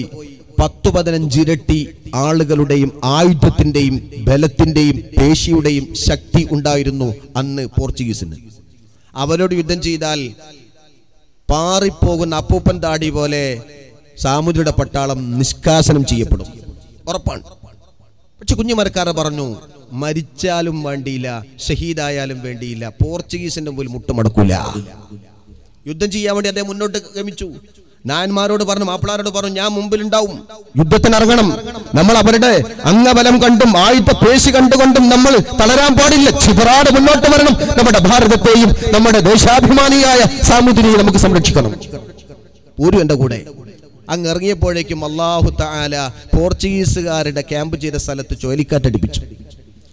പോർച്ചുഗീസിന്റെ ഭാഗത്ത് അല്ലാഹു സുബ്ഹാനഹു വ തആല ചുഴലിക്കാറ്റടിപ്പിച്ചുകൊണ്ട് പമ്പരം കറങ്ങുന്ന പോലെ പോർച്ചുഗലിന്റെ കപ്പൽ കറങ്ങി. പോർച്ചുഗീസ് ചിതറി ഓടി, കുറെ എണ്ണം മുങ്ങി മരിച്ചു. അവസാനം സാമൂതിരി രാജാവ് നീണാൾ വാഴട്ടെ എന്ന് പറഞ്ഞുകൊണ്ടാണ് കുഞ്ഞിമരക്കാർ ഹിന്ദുക്കളെയും മുസ്ലിമുകളെയും കൂട്ടി കോഴിക്കോട്ടേക്ക് പ്രകടനം നടത്തിയത്, വിജയാഹ്ലാദ പ്രകടനം നടത്തിയത്. ഈ സംഭവത്തെ ഉദ്ധരിച്ചുകൊണ്ട് മഹാനായ ശൈഖ് സൈനുദ്ദീൻ മഖ്ദൂം റളിയല്ലാഹു അൻഹു എഴുതി വെക്കുന്നു, അല്ലാഹു സുബ്ഹാനഹു വ തആല സാമൂതിരിക്ക് നിഅമത്ത് ചൊരിച്ചു കൊടുത്ത രംഗമായിരുന്നു അത്. തുഹ്ഫയിൽ 3 സ്ഥലത്ത് പറയുന്നുണ്ട് അല്ലാഹു മഹാനായ സാമൂതിരിക്ക് നിഅമത്ത് ചൊരിച്ചു കൊടുത്തു. 3 സ്ഥലത്ത് ചൊരിച്ചു കൊടുത്തു. നിഅമത്തെ മാപ്പിളാർക്ക് മാത്രമല്ല, നിഅമത്ത് ഹിന്ദുക്കൾക്കും കിട്ടും. അത് പറഞ്ഞതാരാ? ബഹുമാനപ്പെട്ട ശൈഖ് സൈനുദ്ദീൻ മഖ്ദൂം റളിയല്ലാഹു അൻഹു. ഇതേ സംബന്ധിച്ച് ശ്രീജൻ എന്ന പ്രഗൽഭ ചരിത്രകാരൻ പറയുന്നു, അക്കാലഘട്ടത്തിൽ യഹോവ നസ്രാണികളോടെ കനിയൂ എന്നായിരുന്നു ക്രിസ്ത്യാനികളുടെ വിശ്വാസം. യഹോവ നസ്രാണികളോടെ കനിയൂ എന്ന് പറഞ്ഞ കാലഘട്ടത്തിലാണ് ഹിന്ദുക്കൾക്ക് നിയമത്ത് കിട്ടുമെന്ന് പറയാൻ മുസ്ലിം പണ്ഡിതന്മാർക്ക് സാധിച്ചത്. അത് അവരുടെ മതബോധമാണ്, അവരുടെ ദേശീയ ബോധമാണ്. കുഞ്ഞിമരക്കാരെ അവസാനം സാമൂതിരി ഒറ്റുകൊടുത്തു. സാമൂതിരിയുടെ ഒറ്റുകൊടുക്കൽ കാരണമായിക്കൊണ്ട് കുഞ്ഞിമരക്കാരെ പിടിക്കാൻ വേണ്ടി പോർച്ചുഗീസ് അദ്ദേഹത്തിന്റെ താവളം വളഞ്ഞു. കുഞ്ഞിമരക്കാർ ചങ്കുറപ്പോടെ പറഞ്ഞു, ഞാൻ ഇവിടെ ഉള്ള വിവരം എൻ്റെ മഹാരാജാവായ സുൽത്താനായ സാമൂതിരിക്ക് മാത്രമേ അറിയൂ. അദ്ദേഹം എന്നെ ഒറ്റിയല്ലേ, അദ്ദേഹം എന്നെ ഒറ്റി തന്നുവല്ലേ, എനിക്ക് പരിഭവമില്ല. പക്ഷേ പോർച്ചുഗീസ്, നിന്റെ മുമ്പിൽ ഞാൻ മുട്ടുമടക്കില്ല. ഞാൻ സലണ്ടർ ആകുന്നെങ്കിൽ ഇപ്പോഴും എന്റെ ഭരണാധികാരി സാമൂതിരിയെ ഞാൻ അവിടെ സലണ്ടർ ആവും, അല്ലെങ്കിൽ നീ എന്നോട് പടവെട്ട്. അവസാനം വരെ ഞാൻ നിന്നെ ചെറുക്കും. പോർച്ചുഗീസിനറിയാം, കുഞ്ഞിമരക്കാരോട് ഏറ്റുമുട്ടിയാൽ കുറെ എണ്ണം മരിച്ചു തീരും, വെറുതെ നിൽക്കണ്ട. നേരെ സാമൂതിരിയുടെ മുമ്പിലേക്ക് കൊണ്ടുപോയി. സാമൂതിരി ദർബാറിലേക്ക് എത്തി. നേരെ ചെന്നുകൊണ്ട് ആയുധം തൻ്റെ കാൽക്കൽ വെച്ചുകൊണ്ട് മഹാനായ കുഞ്ഞിമരക്കാർ സാമൂതിരിയോട് പറഞ്ഞു, പ്രിയപ്പെട്ട സാമൂതിരി മഹാരാജാവെ, അങ്ങ് എന്നെ ഒറ്റുകൊടുത്തു അല്ലേ? എന്റെ പിതാമഹന്മാരായ ആളുകൾ, എന്റെ പൂർവികരായ കുഞ്ഞാലി 1, കുഞ്ഞാലി 2, കുഞ്ഞാലി 3 പടവെട്ടി മരിച്ചത് അങ്ങയുടെ അധികാരം നിലനിർത്താൻ വേണ്ടിയാ, ഈ പോർച്ചുഗീസുകാരെ തുടച്ചുടിക്കാൻ വേണ്ടിയാ. ഇപ്പോ നിങ്ങൾ എന്നെ ഈ പോർച്ചുഗലിന്റെ പൊന്നും പട്ടും കണ്ടുകൊണ്ട് എന്നെ ഒറ്റുകൊടുത്തുവല്ലോ. പക്ഷെ എനിക്ക് പരാതിയില്ല. പക്ഷെ എനിക്കൊന്നുണ്ട്, എന്നെ ഇപ്പോഴും നിയന്ത്രിക്കുന്നത് അങ്ങയുടെ ഭരണമാണ്. ഞാൻ അങ്ങയുടെ മുമ്പിൽ സലണ്ടർ ആയിക്കൊള്ളാം. ഞാൻ ഇവന്റെ മുന്നിൽ മുട്ടുമടക്കില്ല. അവസാനം സാമൂതിരിയുടെ മുമ്പിൽ മുട്ടുമടക്കിയ മഹാനായ കുഞ്ഞിമരക്കാരെ സാമൂതിരി പോർച്ചുഗലിന് കൈമാറി. പോർച്ചുഗീസിന്റെ മണ്ണിൽ കൊണ്ടുപോയി 7 കഷ്ണമായി കൊണ്ടാണ് മഹാനായ കുഞ്ഞിമരക്കാരെ പോർച്ചുഗൽ വെട്ടിമുറുക്കി അറബിക്കടലിൽ വലിച്ചെറിഞ്ഞത്. അവസാനത്തെ തരിമ്പും മരിച്ചു തീരുന്നത് വരെ മഹാനായ സാമൂതിരിയുടെ, ഹിന്ദുവായ സാമൂതിരിയുടെ അധികാരം നിലനിർത്താൻ വേണ്ടി പടവെട്ടിയ കുഞ്ഞിമരക്കാരന്റെ പാരമ്പര്യമുള്ള മക്കളോട് നിങ്ങൾ ദേശാഭിമാനം പഠിപ്പിക്കേണ്ട സംഘപരിവാർ. ഞങ്ങൾക്കറിയാം ഇതെന്താണ്. പാകിസ്ഥാനും ഇന്ത്യയും തമ്മിൽ ഏറ്റുമുട്ടി കാർഗിലിന്റെ ഭൂമിയിൽ ഇല്ലേ? പാകിസ്ഥാനും ഇന്ത്യയും തമ്മിൽ ഏറ്റുമുട്ടി കാർഗിലിന്റെ മണ്ണിൽ. അന്ന് വാജ്പേയി പ്രധാനമന്ത്രിയാണ്. കാർഗിലിന്റെ മുകളിൽ പാകിസ്ഥാന്റെ പട്ടാളം. നിങ്ങൾ പാകിസ്ഥാന്റെ പേര് പറഞ്ഞാൽ ഞങ്ങളെ വരട്ടെ. ഞങ്ങൾക്ക് എന്ത് പാകിസ്ഥാൻ വന്നിരിക്കുന്ന കൂട്ടരെ? അതൊരു വിദേശ രാജ്യം. ഞങ്ങൾക്ക് എല്ലാ രാജ്യവും പോലെ, ചൈന പോലെ പാകിസ്ഥാൻ ഇല്ലപ്പുറമല്ല. ചൈന ഞങ്ങളെ കൃഷി അവിടെ ഉണ്ടോ? പാകിസ്ഥാൻ എന്താ? ഞങ്ങളുടെ കൃഷി ഉണ്ടോ അവിടെ? ഞങ്ങളുടെ മക്കളുണ്ട് അവിടെ? പാകിസ്ഥാനും ഇന്ത്യയും തമ്മിൽ ഏറ്റുമുട്ടി കാർഗിലിന്റെ മലയുടെ മുകളിൽ പാകിസ്ഥാൻ നൃത്തം ചവിട്ടിയ സമയത്ത് തിരിച്ചു പിടിക്കാൻ വേണ്ടി പട്ടാള മേധാവി കേണൽ മഹാദേവന്റെ നേതൃത്വത്തിൽ ഇന്ത്യൻ പട്ടാളക്കാർ കാർഗിലേക്ക് ചെന്നു. കാർഗിലിന്റെ താഴ്വരയിൽ ഇന്ത്യൻ പട്ടാളക്കാർ, മുകളിൽ പാകിസ്ഥാന്റെ പട്ടാളം. മഞ്ഞുകട്ട, ഒരു വെടി പോലും ഇന്ത്യക്ക് അങ്ങോട്ട് ചെയ്യാൻ കഴിയുന്നില്ല. പാകിസ്ഥാൻ ഒരു കല്ലിട്ടാൽ മതി, ഇന്ത്യന്റെ ക്യാമ്പിൽ വന്നുകൊണ്ട് ബോംബ് വീഴുന്ന പോലെ പതിക്കും. ദിവസങ്ങൾ കഴിഞ്ഞു. അവർക്ക് നേരെ അവരെ ഏറ്റുമുട്ടാൻ കഴിയുന്നില്ല ഇന്ത്യൻ പട്ടാളക്കാർക്ക്. പാവപ്പെട്ട ജവാന്മാർ പനിച്ചു വിറച്ച് മരിക്കാൻ തുടങ്ങി. ദിവസങ്ങൾ കഴിഞ്ഞ് കൊണ്ടുവന്ന ഭക്ഷണങ്ങൾക്ക് തീരുകയാണ്. ആ സമയത്ത് സക്കീർ ഹുസൈനും ആബിദ് ഹുസൈനും അടക്കമുള്ള 12 മുസ്ലിം പട്ടാളക്കാരുടെ പ്രതിനിധിയായി മഹാനായ കേണൽ മഹാദേവന്റെ മുമ്പിൽ ചെന്നുകൊണ്ട് സക്കീർ ഹുസൈൻ പറഞ്ഞു, സർ, നിങ്ങൾ ഞങ്ങൾക്കൊരു സമ്മതം തന്നാൽ ഞങ്ങൾ ചില യുദ്ധതന്ത്രം പ്രയോഗിക്കും. ഇസ്ലാമികമായ ചില യുദ്ധതന്ത്രം ഞങ്ങൾ ഉപയോഗിക്കും. ആയിക്കോട്ടെ. അവസാനം സക്കീർ ഹുസൈനും ആബിദ് ഹുസൈനും 12 മുസ്ലിം പട്ടാളക്കാരെയും വേർതിരിച്ച് ഒറ്റ ശബ്ദത്തിൽ പറയാൻ വേണ്ടി മറ്റൊരു മലയുടെ മുകളിലേക്ക് കൊണ്ടുപോയി. അവിടെ നിന്ന് വിളിച്ചു പറഞ്ഞു, ബോലോ തക്ബീർ. പാകിസ്ഥാൻകാർ കേട്ടപ്പോൾ അവർ വിചാരിച്ചു അഫ്ഗാനിസ്ഥാനിൽ വന്ന താലിബാൻ തീവ്രവാദികൾ ഞങ്ങളെ സഹായിക്കാൻ വന്നവരായിരിക്കും എന്ന്. അവർ കാറിട്ട് കൊടുത്തു ആ മലയിലേക്ക്. പ്രത്യുപകാർ അവർ പറഞ്ഞു, അല്ലാഹു അക്ബർ, ബോലോ തക്ബീർ, അല്ലാഹു. പാകിസ്ഥാൻ പട്ടാളത്തിന്റെ ക്യാമ്പിൽ നിന്ന് കയറ് വന്ന് വീണപ്പോൾ ആബിദ് ഹുസൈനും സക്കീർ ഹുസൈനും അടക്കമുള്ള 12 മുസ്ലിം പട്ടാളക്കാരും സാഹസികമായി ക്യാമ്പിന്റെ മുകളിലെത്തി. പാകിസ്ഥാൻ ക്യാമ്പിലേക്ക് എത്തി. അസ്സലാമു അലൈക്കും. വഅലൈക്കും അസ്സലാം. പാകിസ്ഥാൻകാർ കെട്ടിപ്പിടിച്ചു. ക്യാമ്പിന്റെ അകത്തേക്ക് കടന്നു എന്ന് കണ്ടപ്പോൾ ആബിദ് ഹുസൈൻ ഫിസിൽ വിളിച്ചു. ആ ശബ്ദം കേട്ടപ്പോൾ 12 മുസ്ലിം പട്ടാളക്കാരും നേരത്തെ തയ്യാറായിരുന്ന പോലെ അവരുടെ LK-47 എടുത്തുകൊണ്ട് സലാം പറഞ്ഞപ്പോൾ മടക്കിയ പാകിസ്ഥാൻ പട്ടാളത്തിന്റെ നെഞ്ചിന് നേരെ കാഞ്ചി വലിച്ചു. ചിറകറ്റി വീഴുന്ന പോലെ, പക്ഷികൾ വീഴുന്ന പോലെ പാകിസ്ഥാൻ പട്ടാളം നിലംപൊത്തി. എവിടെ നിന്നാണ് ഇത് വന്നത് എന്ന് അറിയില്ല. ശക്തമായ യുദ്ധത്തിന്റെ ഇടയിൽ സക്കീർ ഹുസൈൻ കയറിട്ട് കൊടുത്തു കേണൽ മഹാദേവന്. കേണൽ മഹാദേവന് കാത്തിരിക്കുന്നു കയറ് വരാൻ. ഹിന്ദു പട്ടാളക്കാരൻ താഴെ സജ്ജമാണ്. സക്കീർ ഹുസൈന്റെ കാറിൽ പറ്റിപ്പിടിച്ചുകൊണ്ട് 12 മുസ്ലിം പട്ടാളക്കാരിൽ 11 ആളും യുദ്ധം ചെയ്യവേ സക്കീർ ഹുസൈൻ മാത്രം ആ കാർ മറ്റൊരു പാറക്കല്ലിൽ ബന്ധിപ്പിച്ചുകൊണ്ട് നിലത്തേക്ക് ഇട്ടുകൊടുത്തപ്പോൾ ആബിദ് ഹുസൈനും ഹിന്ദു പട്ടാളക്കാരും ഇരച്ചു കയറി പാകിസ്ഥാന്റെ ക്യാമ്പിലേക്ക്. ഹിന്ദു മുസ്ലിം പട്ടാളക്കാരായ ഇന്ത്യൻ ജവാന്മാർ ഒന്നിച്ച് പാകിസ്ഥാനെതിരെ അതിശക്തമായിരിക്കുന്ന യുദ്ധം ചെയ്തുകൊണ്ട് അവസാനം പാകിസ്ഥാൻ പട്ടാളം ഛിന്ന ഭിന്നമായി ചിതറി ഓടി. അവശേഷിച്ച മയ്യത്ത് പോലും മറവ് ചെയ്യാൻ അവർ മെനക്കെട്ടില്ല. അവസാനം കേണൽ മഹാദേവൻ സക്കീർ ഹുസൈനോട് പറഞ്ഞു, നിങ്ങൾ ഇസ്ലാമിക മര്യാദ പ്രകാരം പാകിസ്ഥാൻ പട്ടാളത്തോട് കാണിക്കണം, അതുകൊണ്ട് അവിടെ മയ്യത്ത് നിങ്ങൾ മറവ് ചെയ്യണം.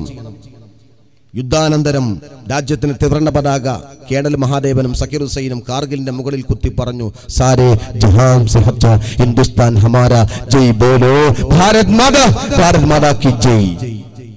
അത് പറഞ്ഞ ചങ്കുറപ്പുള്ള ഹിന്ദു മുസ്ലിം പട്ടാളക്കാരുടെ മുമ്പിൽ RSS നിന്റെ എംബോക്ക് വില പോവില്ല എന്ന അടിസ്ഥാനപരമായി ഞങ്ങൾ പറയുക. ഞങ്ങൾ ഇന്ത്യയെ കാത്തവരാണ്, ഹിന്ദുക്കളും മുസ്ലിമീങ്ങളും. അന്ന് ആ കൂട്ടത്തിൽ ഒരു RSS കാരനുണ്ടായിരുന്നു. അന്നവന് പങ്കെടുത്തില്ല യുദ്ധത്തിൽ. ശ്രീകാന്ത് പ്രസാദ് പുരോഹിത്. ഇയാളെ പണി എന്താ? പാകിസ്ഥാനെതിരെ യുദ്ധം ചെയ്യാൻ വേണ്ടി ഇന്ത്യൻ പട്ടാളക്കാർ കരുതി വെച്ച ഖജനാവിൽ കൊണ്ട് വാങ്ങിയെടുത്ത RDX എന്ന ബോംബുണ്ട്. ആ ബോംബ് കട്ടു. എന്നിട്ട് പട്ടാളക്കാരനെ ഇവൻ നേരെ ലീവ് എടുത്തു, നേരെ മഹാരാഷ്ട്രയിലേക്ക്. മലേഗാവിൽ ബോംബ് വെക്കാൻ വേണ്ടി സാക്ഷാൽ ആ പ്രദേശത്തെ സംഘപരിവാറിന്റെ തലവെക്ക് കൊണ്ടുപോയി കൊടുത്തു പ്രജ്ഞാ സിംഗ് താക്കൂറിന്. RDX എന്ന ബോംബ് അത് ഇവരുടെ നാഗ്പൂരിൽ നിന്ന് വാങ്ങിയതല്ല. അത് വീര സവർക്കറിന്റെ ആധാരം പണയം വെച്ചുണ്ടാക്കിയതല്ല. രാജ്യത്തെ ഹിന്ദുക്കളും മുസ്ലിമീങ്ങളും അവർ പാടത്തും പറമ്പത്തും പണിയെടുത്തുണ്ടാക്കി നാണയത്തൊട്ടുകൾ സമാഹരിച്ച നികുതി പണത് കൊണ്ട് വാങ്ങിയതാണ് RDX. ആ RDX അവന് കട്ടു. എന്നിട്ട് RDX നേരെ കൊണ്ടുപോയി ശ്രീകാന്ത് പ്രസാദ് പുരോഹിതൻ RSS പട്ടാളക്കാരൻ, അന്ന് യുദ്ധത്തിൽ പങ്കെടുക്കാതെ ലീവ് എടുത്തു കൊണ്ടുപോയ പട്ടാളക്കാരൻ, നേരെ കൊണ്ടുപോയി കൊടുത്തത് ഈ ഹിന്ദു വേഷം ധരിച്ച സന്യാസിനിക്കാണ്. അവൾ കൊണ്ടുപോയാണ് സാക്ഷാൽ മലേഗാവിൽ 57 മുസ്ലിമീങ്ങളെ കൊല്ലുന്ന ബോംബ് പൊട്ടിച്ചത്. 12 മാരുതി കാറിൽ ബോംബ് വെച്ചു, ഒരു സ്കൂട്ടറിൽ വെച്ചു. സ്കൂട്ടർ മാത്രം പൊട്ടി, 12 മാരുതിയും ചീറ്റി. അല്ല കാത്തു. അല്ലെങ്കിൽ ഇന്ന് മലേഗാവ് ഭൂപടത്തിലുണ്ടാവില്ല. മലേഗാവ് ഭൂപടത്തിലുണ്ടാവില്ല. മുസ്ലിമീങ്ങൾ മാത്രമാണ്. മുക്കുവന് ചാകര കിട്ടിയ പോലെ മാപ്പിളാരെ മൊത്തം കിട്ടിയതാ, ഒന്നിച്ച് പൊട്ടിക്കാൻ തീരുമാനിച്ചതാ. ആ സ്വാമി പെണ്ണിനെ, സ്വാമി വേഷം ധരിച്ച ആ സ്ത്രീയെ, പ്രജ്ഞാ സിംഗ് താക്കൂറിനെയാണ് ഇന്ന് പാർലമെന്റിൽ കൊണ്ടുപോയി അവരോധിച്ചിരിക്കുന്നത് അമിത്ഷാ. ഇങ്ങനെ രാജ്യത്തോട് കാണിക്കുന്ന ദ്രോഹമാണ് നിങ്ങൾ ചെയ്തത്. ഞങ്ങൾ സ്വാതന്ത്ര്യ സമരത്തിൽ പങ്കെടുത്തവരും സ്വാതന്ത്ര്യ സമരത്തെ നയിച്ചവരും ഞാൻ വിശദമായി പറയുന്നില്ല. വാരികുന്നത് കുഞ്ഞഹമ്മദാജിയും ലബക്കുട്ടി മുണ്ണിമൂസയും അത്തംകുരിക്കലും കുഞ്ഞിപ്പോക്കനും കുഞ്ഞിക്കാദറും പാറത്തും പടമ്പത്തുമല്ല മരിച്ചത്, ബ്രിട്ടീഷുകാരന്റെ വീരങ്കിക്ക് മുമ്പിൽ വിരുമാറ് കാണിച്ച് മരിച്ചവരാ. മഹാനായ വെളിയങ്കോട്ട് ഉമർഖാലി നീബു സാഹിബിന്റെ മുമ്പിൽ ചെന്നുകൊണ്ട്, നീബു സാഹിബിന്റെ ഭരണകാലഘട്ടത്തിൽ വെളിയങ്കോട്ട് വെച്ചുകൊണ്ട് ബഹുമാനപ്പെട്ടവർ പറഞ്ഞു, ചാവക്കാട് വെച്ചുകൊണ്ട് പറഞ്ഞു, ഒരൊറ്റ ഹിന്ദുവും ഒരൊറ്റ മുസ്ലിമും ബ്രിട്ടന് നികുതി കൊടുക്കാൻ പാടില്ല, നികുതി തരൂല്ല. അത് പറഞ്ഞപ്പോൾ അദ്ദേഹത്തെ നീബു സാഹിബ് തന്റെ തുക്കുടി ഓഫീസിലേക്ക് ക്ഷണിച്ചു. ക്ഷണം സ്വീകരിച്ചുകൊണ്ട് മഹാനായ ഉമർഖാലി നേരെ സാഹിബിന്റെ മുമ്പിൽ ചെന്നു. നോക്കുമ്പോൾ 2 കാലും ഷൂട്ട കാല മേശപ്പുറത്ത് ഇങ്ങനെ കയറ്റി വെച്ച് ചുരുട്ട് വലിച്ചിങ്ങനെ പുകച്ച് തള്ളുകയാണ് നീബു സാഹിബ്. അന്ന് കുറെ മര്യാദ ഉണ്ട്, മര്യാദ അല്ല എരപ്പത്തരം. ചോദിക്കണം, may I coming sir, may I sit sir. ഇപ്പോഴും ഉണ്ടല്ലോ എമ്മമാരെ മുമ്പിൽ ചെല്ലുമ്പോൾ അങ്ങനെ ചോദിക്കും, മേ ഐ കമ്മിങ് സർ, ഞാൻ കടക്കട്ടെ sir, may I sit sir, ഞാൻ ഇരിക്കട്ടെ സർ. ഇത് സാഹിബ് ഉണ്ടാക്കിയ സംസ്കാരമാണ്. നേരെ കടന്നു ചെന്നു. എന്ന് പറഞ്ഞാൽ പോലീസ് ഉദ്യോഗസ്ഥന്മാരെയോ മേധാവികളെ ബഹുമാനിക്കരുതെന്നല്ല, സല്യൂട്ട് ചെയ്യേണ്ടത് ചെയ്യണം, ബഹുമാനിക്കേണ്ടവരെ ബഹുമാനിക്കണം. പക്ഷെ ഏമാരെ മുമ്പിൽ തലകൂമ്പിട്ടുകൊണ്ട് മേ കമ്മിങ് സർ. ഉമർഖാൻ ഒരു സേറും അഞ്ഞായി ഒന്നും വിളിച്ചില്ല. നേരെ കടന്നു ചെന്നു, കസേര വലിച്ചിട്ടിരുന്നു. അദ്ദേഹത്തിന്റെ കാലിൽ മെതിയടിയ ഷൂല്ല. മെതിയടിട്ട കാല് നേരെ മേശപ്പുറത്ത് കയറ്റിയിട്ട് സായിപ്പിന്റെ നീബു സായിപ്പിന്റെ മുഖത്തേക്ക് നേരെ വെച്ചു കൊടുത്തു. ഒരു മുസ്ലിം ഒരാളെ മുമ്പിലും കിബർ കാണിക്കാൻ പാടില്ല. പക്ഷെ റസൂല പറഞ്ഞു കിബർ കാണിക്കൽ അനുവദിക്കപ്പെട്ട ഒരേ ഒരു സ്ഥലം മറ്റൊരു കിബറിന്റെ മുമ്പിലാണ്. നീബു സാഹിബ് കിബറനാണ്, അതുകൊണ്ട് മൂപ്പരെ മുമ്പിൽ കിബർ കാണിച്ചു. അത് സാഹിബിന്റെ ആദ്യത്തെ അനുഭവമാണ്. ഞാൻ ഉമർ കാസി അല്ല സാഹിബേ, ഞാൻ ഉമർ ഖാലിയ. നാളെ ഞാനോ ഖാലിയ. നിങ്ങളാണോ ഞങ്ങൾക്ക് നികുതി തരില്ല എന്ന് പറഞ്ഞ ആള്? അതെ ഞാനാണ്. ജനങ്ങളോട് അങ്ങനെ നിങ്ങൾ എന്തിനാ പറയുന്നത്? എന്തിനാ നിങ്ങൾക്ക് നികുതി തരുന്നത്? സാഹിബേ, എന്റെ പൊക്കിൽ കൊണ്ട് വീണ് ലേച്ചു ചേർന്നത് ഈ ചാവക്കാട്ട മണ്ണിലാണ്. ഇവിടെ പാർക്കാൻ അങ്ങ് എവിടെന്നോ ചേക്കേറി വന്ന നിനക്ക് ഞാൻ നികുതി തരാമെന്നോ മനസ്സില്ലടാ, മനസ്സില്ല. ഉമർ ഖാലിയോട് സാഹിബ് പുലഭ്യം പറയാൻ തുടങ്ങി ഇംഗ്ലീഷിലെ പുലഭ്യം കേട്ടപ്പോൾ ഉമർ ഖാലി തന്റെ ഇംഗ്ലീഷ് പുറത്തെടുത്തു. മാറാ തക്കൂലിയ ബത്താൽ തെമ്മാടി, നീ എന്താടാ പറഞ്ഞത് എന്ന് ചോദിച്ചുകൊണ്ട് ഉമർ ഖാലി ഒരു ഒറ്റ ഇടി. ആരോഗ്യ ദൃഢഗാത്രനായ ഉമർ ഖാലിയുടെ മസിൽ പവറിന്റെ കുത്തേറ്റുകൊണ്ട് കോടി ചീർത്ത് വീർത്ത ബ്രോയിലർ കോഴിയുടെ പോലെയുള്ള നീബു സാഹിബ് മലർന്നു കെട്ടി വീണു കിടക്കുന്ന സാഹിബ് പറഞ്ഞു, you are under arrest. Umar ഖാലി പറഞ്ഞു, ഞാൻ അറസ്റ്റ് വരിക്കാൻ തന്നെ വന്നത്. നിന്റെ പോലീസിനോട് വാറന്റെ കൈക്ക് ആമം വെക്കാൻ. പോലീസിനോട് നീബു സാഹിബ് പറഞ്ഞു ആമം വെക്കും. പോലീസ് പറഞ്ഞു, ഹേമാൻ നിങ്ങൾ പറയുന്നൊക്കെ കേൾക്കും, പക്ഷേ കാലിയാരെ കൈക്ക് ആമം വെക്കാനുള്ള കരുത്ത് ഞങ്ങൾക്കില്ല. അത് പറയണ്ട, അത് ഞങ്ങൾ ചെയ്യില്ല. അവസാനം ആമം വെക്കണ്ട, നിങ്ങൾ കോഴിക്കോട്ടേക്ക് നടന്നാൽ മതി. കോഴിക്കോട്ടെ നടക്ക് സബ് ജയിൽ, കോഴിക്കോട് പുതിയ സബ് ജയിൽ, നിങ്ങൾക്കുള്ള ജയിലർ എവിടെയാ? അങ്ങോട്ട് നടക്കണമെന്ന് പറഞ്ഞു ബ്രിട്ടീഷ് സാഹിബ്. നടക്കാനോ സാഹിബേ? ഞാൻ നിന്റെ ആഫീസിൽ വന്നുകൊണ്ട് അറസ്റ്റ് വരിച്ചവനാ. എന്നെ VIP പവറിൽ കൊണ്ടുപോയി മഞ്ചൽ കൊണ്ടുവന്നുകൊണ്ട് ഏറ്റിക്കൊണ്ടുപോയിക്കോ. നടക്കൂല. ഒന്നല്ല 10 വട്ടം നടക്കാൻ ഇവിടെ നിന്ന് കോഴിക്കോട്ടേക്ക് എനിക്ക് ആരോഗ്യമുണ്ട്, പക്ഷെ ഒരടി നടക്കൂല. വേണമെങ്കിൽ ഏറ്റിക്കൊണ്ടുപോയിക്കോ. അവസാനം മഞ്ചലിലേറ്റി പോലീസുകാർ ഹേലേലയ്യ എന്നെ ചൊല്ലി ഏറ്റിട്ടാണ് ഉമർ ഖാലിയെ കോഴിക്കോട് പുതിയ സബ് ജയിലിൽ അടച്ചത്. ഉമർ ഖാലി ജയിലകത്താ. പക്ഷെ പാതിരാ സമയമായപ്പോൾ ഉമർ ഖാലി അന്ന് പുറത്തുപോയി. ഇയാൾ കാണുന്നില്ല. പോലീസുകാർ പാറാവുകാർ അത്ഭുതപ്പെട്ടു, ഇതെവിടെ പോയി? ഉമർ ഖാലി നേരെ മമ്പറം സീദ് അലവി തങ്ങളുടെ കൂടെ മമ്പറം പള്ളിയിൽ. ഉമർ ഖാലിന്റെ മുറബിയ ഷെയ്ഖ മമ്പറം തങ്ങളെ കണ്ടപ്പോൾ അത്ഭുതപ്പെട്ടു. അല്ല ഖാലിയാരെ, നിങ്ങൾ അറസ്റ്റ് ചെയ്തു എന്നും കോഴിക്കോട്ട് സബ് ജയിൽ നിങ്ങൾ അടച്ചു എന്നും കേട്ടല്ലോ. ഞങ്ങൾ നേരം വിട്ട് അങ്ങോട്ട് വരാൻ വേണ്ടി നിൽക്കുകയാണ്. അപ്പൊ സുബൈന്റെ നേരത്തെ നിങ്ങളെങ്ങനെ അവിടെ എത്തി? ഞാനിങ്ങ് പോന്നു തങ്ങളെ എന്ന് പറഞ്ഞു ഉമർ ഖാലി. പൂട്ട് പൊട്ടിക്കാതെ, കമ്പി വളക്കാതെ, മേൽപ്പുര പൊങ്ങാതെ, അണ്ടർഗ്രൗണ്ട് ഉണ്ടാക്കാതെ, ചുമർ ഭിത്തി തകർക്കാതെ ഉമർ ഖാലി ജയിലിന്റെ പുറത്താണ്. എല്ലാ സമയത്തും ഉമർ ഖാലിക്ക് തോന്നുമ്പോൾ അകത്തു പോകും, പുറത്തു പോരണ്ടപ്പോൾ പുറത്തു പോകും. പിന്നെന്ത് ജയിലാ? അവസാനം ബ്രിട്ടന്റെ ഔദ്യോഗിക പ്രഖ്യാപനം ഇയാളെ തുറന്നു വിട്ടേക്കുന്നു. ബ്രിട്ടീഷുകാരന്റെ കാഗ്രാഗ്രഹത്തിന്റെ പോലും പൂട്ടിക്കെട്ടി അകത്തിടാൻ പറ്റാത്ത ജീവിതത്തിന്റെ ഉടമകളാണ് അള്ളാന്റെ ഔലിയാക്കന്മാർ. അതാ ഞങ്ങളുടെ ദേശാഭിമാനികൾ. അങ്ങനെ രാജ്യത്തിന്റെ സ്വാതന്ത്ര്യം വാങ്ങിത്തന്ന ഒരുപാട് ഹിന്ദുക്കളുടെ കൂടെ നിന്ന് പടവെട്ടിക്കൊണ്ട് രക്തസാക്ഷികളായ മഹാനായ ബാപ്പുജിയുടെ വലങ്കയ്യായി പ്രവർത്തിച്ച മുഹമ്മദ് അലിയും ഇടങ്കയ്യായി പ്രവർത്തിച്ച ഷൗക്കത്ത് അലിയും വാങ്ങിത്തന്ന സ്വാതന്ത്ര്യം. ബിയുമ്മ നേരെ മഹാനായ മഹാത്മാഗാന്ധിയുടെ മുമ്പിൽ ചെന്നുകൊണ്ട് പറഞ്ഞു, ബിയുമ്മ എന്ന മാതാവ് പറഞ്ഞു, ഞാൻ എൻ്റെ മക്കൾക്ക് മുലപ്പാൽ കൊടുത്ത് വളർത്തിയത് പ്രിയപ്പെട്ട ബാപ്പുജി അങ്ങക്ക് വേണ്ടി സ്വാതന്ത്ര്യ സമരത്തിൽ പങ്കെടുക്കാൻ വേണ്ടിയാണ്. കാംബ്രിഡ്ജ് യൂണിവേഴ്സിറ്റിയിൽ ബിരുദാനന്തര ബിരുദം പഠിച്ച എന്റെ മക്കൾ നിയമജ്ഞരാണ്. പക്ഷേ അത് ബ്രിട്ടന്റെ പാഠസേവ ചെയ്തു കൊടുത്ത ശമ്പളം വാങ്ങാനല്ല, അവർ രാജ്യത്തെ ജനങ്ങളെ ബോധവൽക്കരിച്ചുകൊണ്ട് സ്വാതന്ത്ര്യ സമരത്തിൽ പങ്കെടുക്കാനാണ്. അതുകൊണ്ട് എന്റെ കയ്യിൽ ഒന്നുമില്ല ബാപ്പുജി തരാൻ. ഞാൻ വൃദ്ധയായ ഉമ്മയാണ്, പക്ഷെ എന്റെ കയ്യിലൊന്നുമില്ല. എന്നാൽ ഞാൻ നൊന്ത് പ്രസവിച്ച എന്റെ പ്രിയപ്പെട്ട രണ്ട് മക്കളും, എനിക്ക് കാണായും പെണ്ണായും രണ്ട് മക്കളാണ്. എന്റെ പ്രിയപ്പെട്ട മുഹമ്മദ് അലിയും എന്റെ പ്രിയപ്പെട്ട ഷൗക്കത്ത് അലിയും. ആ 2 മക്കളെയും ഞാൻ അങ്ങക്ക് വേണ്ടി സമർപ്പിക്കുന്നു, രാജ്യത്തിന് വേണ്ടി അങ്ങയുടെ മുമ്പിലേക്ക്. ബ്രിട്ടീഷുകാർ പിടിച്ചു ജയിലിൽ കൊണ്ടുപോയി മുഹമ്മദ് അലിയെ, ഷൗക്കത്ത് അലിയെ. ജയിൽ കാണാൻ വേണ്ടി ബിയുമ്മ ചെന്നപ്പോൾ 2 മക്കളെയും കണ്ട സന്ദർഭത്തിൽ കെട്ടിപ്പിടിച്ചു പറഞ്ഞു, മക്കളെ, ഞാൻ ബാപ്പുജിയുടെ കയ്യിലേക്ക് നിങ്ങൾ ഏൽപ്പിച്ചത് സ്വാതന്ത്ര്യ സമരത്തിന് വേണ്ടിയാണ്. നിങ്ങൾ ഈ ജയിൽ പാർക്കുന്ന സന്ദർഭത്തിൽ എങ്ങാനും ബ്രിട്ടീഷുകാർ നിങ്ങളോട് മാപ്പ് എഴുതി തരാൻ വേണ്ടി പറഞ്ഞാൽ, നിങ്ങളെങ്ങാനും മാപ്പ് എഴുതി കൊടുത്ത് ജയിലിന് മോചിതരായാൽ റബ്ബ് സാക്ഷി, ഞാൻ തന്ന മുലപ്പാൽ നിങ്ങൾക്ക് ഹലാലാവില്ല മക്കളെ. ഞാൻ തന്ന മുലപ്പാൽ നിങ്ങൾക്ക് ഹലാലാവില്ല.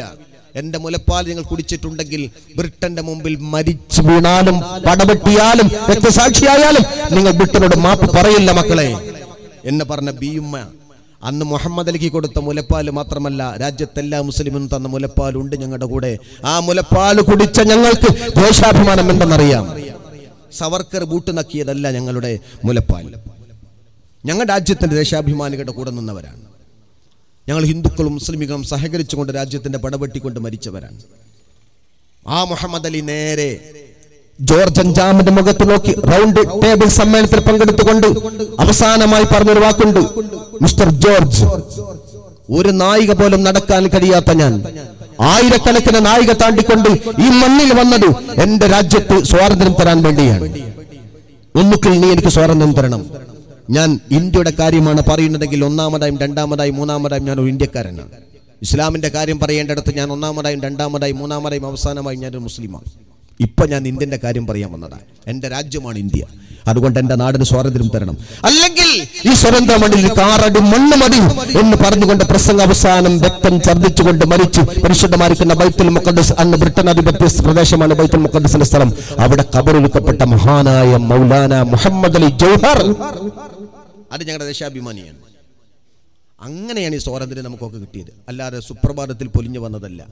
അന്ന് സ്വാതന്ത്ര്യ സമരത്തെ പങ്കുവയ്ക്കാത്തവർ, രാഷ്ട്രപിതാവായ മഹാത്മാഗാന്ധി അംഗീകരിക്കാത്തത്, മഹാത്മജി എന്ന മഹാനായ മനുഷ്യ ജീവിതത്തിൽ ഋഷിതുല്യനായി കഴിഞ്ഞുപോയ മനുഷ്യൻ,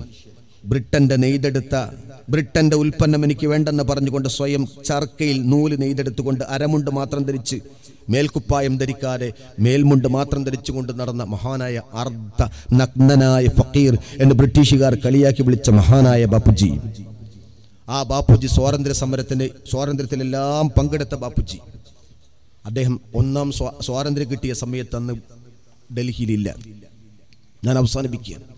1947 ഓഗസ്റ്റ് 14-ാം തീയതി ബ്രിട്ടന്റെ യൂണിയൻ ജാക്ക് താഴ്ത്തിക്കെട്ടുന്ന സമയത്ത് അർദ്ധരാത്രി സന്ദർഭത്തിൽ ഇന്ത്യയുടെ ദേശീയ പതാക ജവഹർലാൽ നെഹ്റു ചെങ്കോട്ടൽ ഉയർത്തുമ്പോൾ അന്ന് ഡൽഹിന്റെ പരിസരത്തൊന്നും ബാപ്പുജിയില്ല.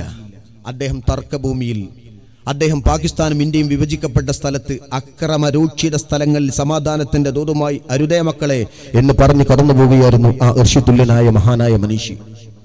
അദ്ദേഹം നേരെ ബിർള മന്ദിരത്തിൽ വന്ന് പറഞ്ഞു, ഞാൻ എൻ്റെ സ്വാതന്ത്ര്യ സമരത്തിന്റെ 2ാം ഭാഗം ആരംഭിക്കുകയാണ്. ഹിന്ദു മുസ്ലിം സഹകരണം ഉണ്ടാകണം, ഹിന്ദുക്കളും മുസ്ലിമുകൾ ഒരുമിച്ച് നിൽക്കണം, നമ്മുടെ ഇന്ത്യക്കാർ ഒന്നാണ് എന്ന് പറഞ്ഞുകൊണ്ട് ബാപ്പുജി തന്റെ സ്വാതന്ത്ര്യ സമരം വീണ്ടും ആരംഭിച്ചു ബിർള മന്ദിരത്തിൽ. ബാപ്പുജി നിലകൊള്ളുന്നത് രാജ്യത്ത് ഹിന്ദുത്വ ഭരണം കൊണ്ടുവരും തടസ്സമാണ് എന്ന് കണ്ടുകൊണ്ടാണ്.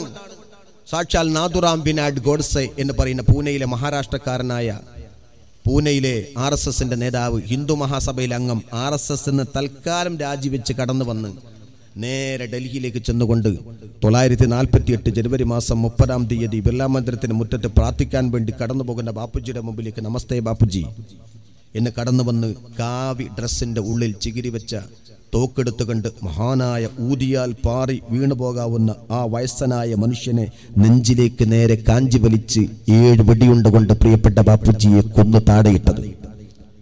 ബാപ്പുജി പിടഞ്ഞു വീണ് മരിക്കുന്ന സന്ദർഭത്തിൽ കാവി വരിച്ച് ഗോഡ്സെയുടെ ആളുകൾ അവിടെ നിന്ന് വിളിച്ചു പറഞ്ഞു, അയാൾ ഏർപ്പാട് ചെയ്ത ആളുകൾ പറഞ്ഞു, ഗാന്ധി മരിച്ചു, ഗാന്ധിയെ കൊന്നത് മുസ്ലിം തീവ്രവാദിയാണ്, ഗാന്ധിജിയെ കൊന്നത് മുസ്ലിം തീവ്രവാദിയാണ്. ആ സന്ദർഭത്തിൽ അവിടേക്ക് പാഞ്ഞെത്തിക്കൊണ്ട് മഹാനായ ദേശീയ നേതാവ് സർദാർ വല്ലഭായ് പട്ടേൽ പറഞ്ഞു, ഗാന്ധിജിയെ കൊന്നു, പക്ഷെ അത് ഹിന്ദുവാണ്.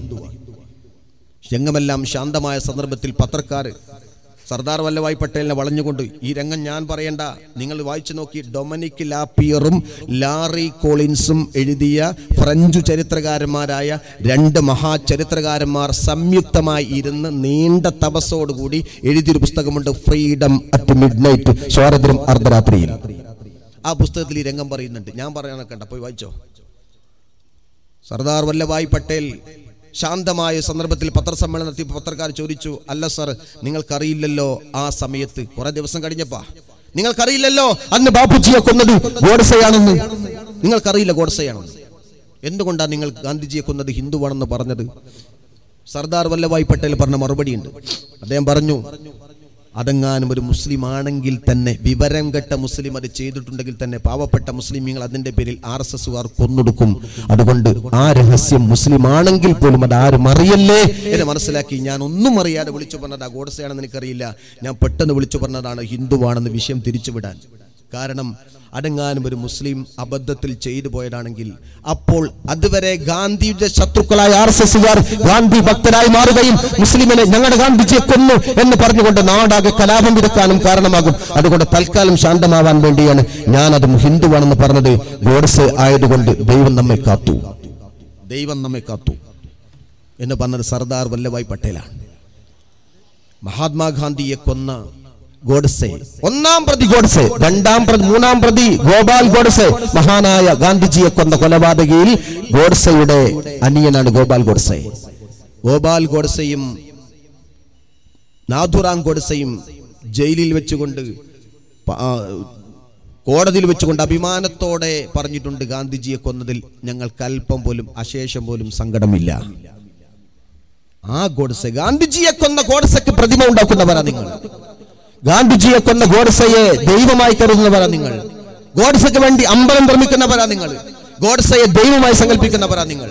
അങ്ങനെ ഗോഡ്സെയുടെ പ്രേതങ്ങളായി ഉലകം ചുറ്റി നടക്കുന്ന ഭാരതത്തിന്റെ ശാപമായി മാറിയ നിങ്ങൾ കൊണ്ടുവന്ന ബില്ല് എത്ര തന്നെ ഭേദഗതിപ്പെടുക്കുന്ന ബില്ലാണെങ്കിലും ശരി, ഇന്ത്യ രാജ്യം പുച്ഛിച്ച് തള്ളുക തന്നെ ചെയ്യും. ഞങ്ങൾ ചങ്കുറപ്പോടെ പറയട്ടെ, മുസ്ലിം സുഹൃത്തുക്കളോട് എനിക്ക് പറയാനുള്ളത്, ഹിന്ദു സുഹൃത്തുക്കളോടും പറയാനുള്ളത്, സമരം പരാജയപ്പെടുമെന്ന് ആരും കരുതണ്ട. നമുക്ക് തോക്കും ബീരങ്കിയൊന്നും വേണ്ട. ഒരു ചാവേറും മുസ്ലിമിന്റെ കൂട്ടത്തിൽ ഉണ്ടാവണ്ട. ഒരു തീവ്രവാദി ഞങ്ങളെ സഹായിക്കാൻ വരണ്ട. ഒരാളും വരണ്ട. ഞങ്ങൾക്ക് തീവ്രവാദമില്ല. തീവ്രവാദത്തിന്റെ അവസാനത്തെ അടിവേരും പീതറിഞ്ഞവരാ രാജ്യത്തെ മുസ്ലിമീങ്ങൾ. ഞങ്ങൾക്ക് തീവ്രവാദമില്ല. പക്ഷേ ഞങ്ങൾക്കുണ്ട് സമരം, ചങ്കുറപ്പുള്ള സമരമുണ്ട്. ആ സമരത്തിന്റെ ഭാഗമായി ഞങ്ങൾ സമരം ചെയ്യും. അങ്ങ് ടുണീഷ്യയിൽ, ഞാൻ അവസാനിപ്പിക്കട്ടെ, ടുണീഷ്യയിൽ 25 കൊല്ലം ഭരിച്ച ഒരാളുണ്ടായിരുന്നു, സാക്ഷാൽ സൈനുൽ ആബിദീൻ ബിൻ അലി. ഏകാധിപതിയാണ്. അയാളുടെ ഒരു പട്ടാളത്തിൽപ്പെട്ട ഒരുത്തനാണ് ഷെയ്ഖ് മുഹമ്മദിന്റെ സമാംബർ നട്ടപ്പാതിര സമയത്ത് ഹൈവേ റൂട്ടിൽ അർദ്ധരാത്രി സന്ദർഭത്തിൽ ചവിട്ടി പുറത്താക്കിയതിൽ മനം തൊണ്ടുകൊണ്ട് ആത്മഹത്യ ഷെയ്ഖ് മുഹമ്മദ്. മനം തൊണ്ടുകൊണ്ട് പ്രിയപ്പെട്ട വിദ്യാർത്ഥികൾ നേരെ അവിടെ ഇന്റർനെറ്റ് കഫയിലേക്ക് ഇറങ്ങി. അവരുടെ ലാപ്ടോപ്പുകളിലേക്ക് പോയി, അവർ കമ്പ്യൂട്ടറിന് മുമ്പിൽ ഇരുന്നു, അവരുടെ മൊബൈലുകളിലേക്ക് അവർ ഇറങ്ങി. അവർ പുതിയതായ ഒരു ഫേസ്ബുക്കിന്റെ ഗ്രൂപ്പ്, ഒന്നല്ല ഒരുപാട് ഫേസ്ബുക്ക് ഗ്രൂപ്പുകൾ ക്രിയേറ്റ് ചെയ്തു, വാട്സപ്പ് ഗ്രൂപ്പുകൾ ക്രിയേറ്റ് ചെയ്തു. അവർ പറഞ്ഞു, ഈ ഏകാധിപത്യത്തിനെതിരെ നമുക്ക് തിരിച്ചടിക്കണ്ടേ, അതുകൊണ്ട് നമ്മൾ നാളെ ടുണീഷ്യയുടെ തെരുവീതിയിലേക്ക് ഇറങ്ങണം. വൈകുന്നേരം 5 മണിക്ക്, നാളെ വൈകുന്നേരം 5 മണിക്ക് നമ്മളെല്ലാം ടുണീഷ്യന്റെ തെരുവീതിയിലേക്ക് ഇറങ്ങണം. 10-15 ലക്ഷം ജനങ്ങൾ, കുട്ടികളും ചെറുപ്പക്കാരുമായ ആളുകൾ ടുണീഷ്യന്റെ തെരുവീതിയിൽ നേരെ സൈനുൽ ആബിദീൻ ബിൻ അലിക്കെതിരെ മുർദാബാദ് വിളിച്ചു. പട്ടാളക്കാർ, സൈനുൽ ആബിദീൻ ബിൻ അലിയുടെ പട്ടാളക്കാരും പോലീസുകാരും അണിനിരന്നു സമരത്തിന്റെ മുമ്പിൽ. അവർ നേരെ പട്ടാളത്തോട് സൈനുൽ ആബിദീൻ ബിൻ അലിയുടെ കൽപ്പന ഉണ്ടായി, വെടിവെച്ച് കൊന്നേക്കവരെ. പട്ടാളക്കാർ നേരെ വിദ്യാർത്ഥികളുടെ നേരെ ചൂണ്ട് കാഞ്ചി വലിക്കാൻ വേണ്ടി തോക്ക് ചൂണ്ടിയപ്പോ വിദ്യാർത്ഥികൾ ഡ്രസ് അഴിച്ചുകൊണ്ട് പറഞ്ഞു, വെടിവെക്കാനാ നിങ്ങളുടെ തീരുമാനമെങ്കിൽ മരിക്കാനാ ഞങ്ങളുടെ തീരുമാനം. ചങ്കുറപ്പുണ്ടെങ്കിൽ, നിങ്ങളുടെ കൈക്കരുത്തുണ്ടെങ്കിൽ വെക്കടാവിടി. ആ സമയത്ത് വലിച്ച കാഞ്ചി ഓങ്ങിക്കൊണ്ട് അവരെല്ലാം തോക്ക് താഴെയിട്ടു. എല്ലാ പോലീസുകാരും പട്ടാളക്കാരും തോക്ക് താഴെയിട്ടു. നേരെ പട്ടാളക്കാർ നേരെ വിദ്യാർത്ഥികളുടെയും ചെറുപ്പക്കാരുടെയും സമരത്തിന്റെ കൂടെ നിന്നു. അവർ പറഞ്ഞു, Zainul Abideen bin Ali go back, Zainul Abideen bin Ali go back. അവസാനം ഉടുത്ത മുണ്ടുപോലും മാറാൻ നേരം കിട്ടാതെ ഏകാധിപതിയായി 25 കൊല്ലം ഭരിച്ച സൈനുൽ ആബിദീൻ ബിൻ അലി നാട് വിട്ടുപോയി. സൗദി അറേബ്യയുടെ ഏതോ ഗുഹാവാസിയായി കഴിഞ്ഞു അയാൾ. കഴിഞ്ഞ 2 ആഴ്ച മുമ്പ് അയാൾ ക്യാൻസർ ബാധിച്ചുകൊണ്ട് ഒരാളും തിരിഞ്ഞു നോക്കാനില്ലാതെ പുഴുത്തു നാറി മരിച്ചു. മയ്യത്ത് പോലും എവിടെയെന്ന് ആർക്കും അറിയില്ല. അതാണ് സൈനുൽ ആബിദീൻ ബിൻ അലി. ടുണീഷ്യയിലേക്ക് മടങ്ങി വന്നു റാഷിദ് ഖറൂഷി. അന്നഹ്ല എന്ന ജനാധിപത്യ മതേതരത്വ ഗവൺമെന്റ് ഉണ്ടാക്കി അദ്ദേഹം. അതിന്റെ പേരാണ് മുല്ലപ്പൂ വിപ്ലവം. അതിന്റെ പേരാണ് അറബ് വസന്തം. ആ മുല്ലപ്പൂ വിപ്ലവത്തിൽ ഒരു ചോര പോലും ടുണീഷ്യയിൽ ചിന്തേണ്ടി വന്നിട്ടില്ല. ചരിത്രം അധികം നാളായിട്ടില്ല, വർഷങ്ങളായിട്ടേ ഉള്ളൂ, 2-3 വർഷങ്ങളായിട്ടേ ഉള്ളൂ. മുല്ലപ്പൂ വിപ്ലവം ഞങ്ങളുടെ മുന്നിൽ സാക്ഷിയാണ്. അതുകൊണ്ട് അമിത്ഷാ, താങ്കളുടെ പട്ടാളം വെടിവെക്കാനാ തീരുമാനമെങ്കിൽ, മരിക്കാനാ ഞങ്ങളുടെ തീരുമാനമെങ്കിൽ ചങ്കുറപ്പോടെ ഞങ്ങൾ നിൽക്കും. ഇന്ത്യക്കാരനായി ഞങ്ങൾ ജനിച്ചിട്ടുണ്ടെങ്കിൽ ഇന്ത്യക്കാരനായി മരിക്കുന്നതിൽ ഞങ്ങൾക്ക് അഭിമാനമേ ഉള്ളൂ. മരിക്കാനാണ് ഞങ്ങളുടെ തീരുമാനം. നിങ്ങൾ കൊന്നൊടുക്കാം. പക്ഷെ ഞങ്ങളുടെ സമരത്തെ തോൽപ്പിക്കാൻ കഴിയില്ല അമിത്ഷാ താങ്കൾക്ക്. പതനമാ നിങ്ങളുടേത്. आगे है औलाद इब्राहिम है नमरूद है क्या किसी को पर कसी इंतहा मकसूद है. ആധുനിക നമ്രൂദാ നിങ്ങൾ. നമ്രൂദ് ഒരുക്കപ്പെട്ട തീയുടെ മുമ്പിൽ മഹാനായ ഇബ്രാഹിം അലൈഹിസ്സലാത്തു വസ്സലാം ചങ്കുറപ്പോടെ നിലകൊണ്ടത് ഈമാന്റെ കരുത്തുകൊണ്ടാണ്. ആ കരിക്കട്ട പോലെ ആക്കി മാറ്റാൻ, തീക്കട്ടയെ മാറ്റി കരിക്കട്ട മാറ്റാൻ സാധിച്ചിട്ടുണ്ടെങ്കിൽ ഈമാന്റെ ശക്തിയാണെങ്കിൽ ആകെ ഇവിടെയും തീയുണ്ട്. നമ്രൂദ് ഹേ, അമിർഷ എന്ന നമ്രൂദുമുണ്ട്. ഔലാദ ഇബ്രാഹിം ഹേ, ഇബ്രാഹിമിന്റെ മക്കളായ മുസ്ലിം ജനസഞ്ചയമുണ്ട്. ക്യാ കിസി കോ പർ കിസി ഇന്തിഹ മഖ്സൂദ് ഹേ. ഇവരെയാണോ നിങ്ങൾക്ക് പരീക്ഷിക്കാനുള്ള മോഹം? എങ്കിലും വാ, അല്ലാമ ഇഖ്ബാലിന്റെ വെല്ലുവിളിയാണ്. ഹർ കർബല കെ ബാദ് ഇസ്ലാം ജിന്ദ ഹോത്താ ഹേ. കർബലകൾ കഴിഞ്ഞാലും ഇസ്ലാം ഉയർന്നു വരിക തന്നെ ചെയ്യും. നിങ്ങൾക്കൊരു പക്ഷെ കൊന്നൊടുക്കാൻ കഴിഞ്ഞേക്കാം, തോൽപ്പിക്കാനാവില്ല അമിർഷ ഞങ്ങളുടെ സമരത്തെ. എപ്പോഴും വിജയത്തിന്റെ തേരിലേറിയല്ല മനുഷ്യവംശത്തിന്റെ ചരിത്രം വന്നത്. പഠിക്കണം, മനുഷ്യവംശത്തിന്റെ ചരിത്രം. സമരം വന്നത് വിജയത്തിന്റെ തേരിലേറിയല്ല, പരാജയത്തിന്റെ കൈപ്പിനീരും സമരത്തിന്റെ ഭാഗം തന്നെയാണ്. ഞങ്ങൾക്ക് തോൽക്കാൻ ആവശ്യമുണ്ടെങ്കിൽ ഞങ്ങൾ തോൽക്കാം. പക്ഷെ തൽക്കാലം ഇത് നമ്മൾ മുട്ടുമടക്കാൻ ഞങ്ങൾ ഉണ്ടാവില്ല. ഞങ്ങൾ എന്നും സമരരംഗത്ത് തന്നെ ഉണ്ടാവും.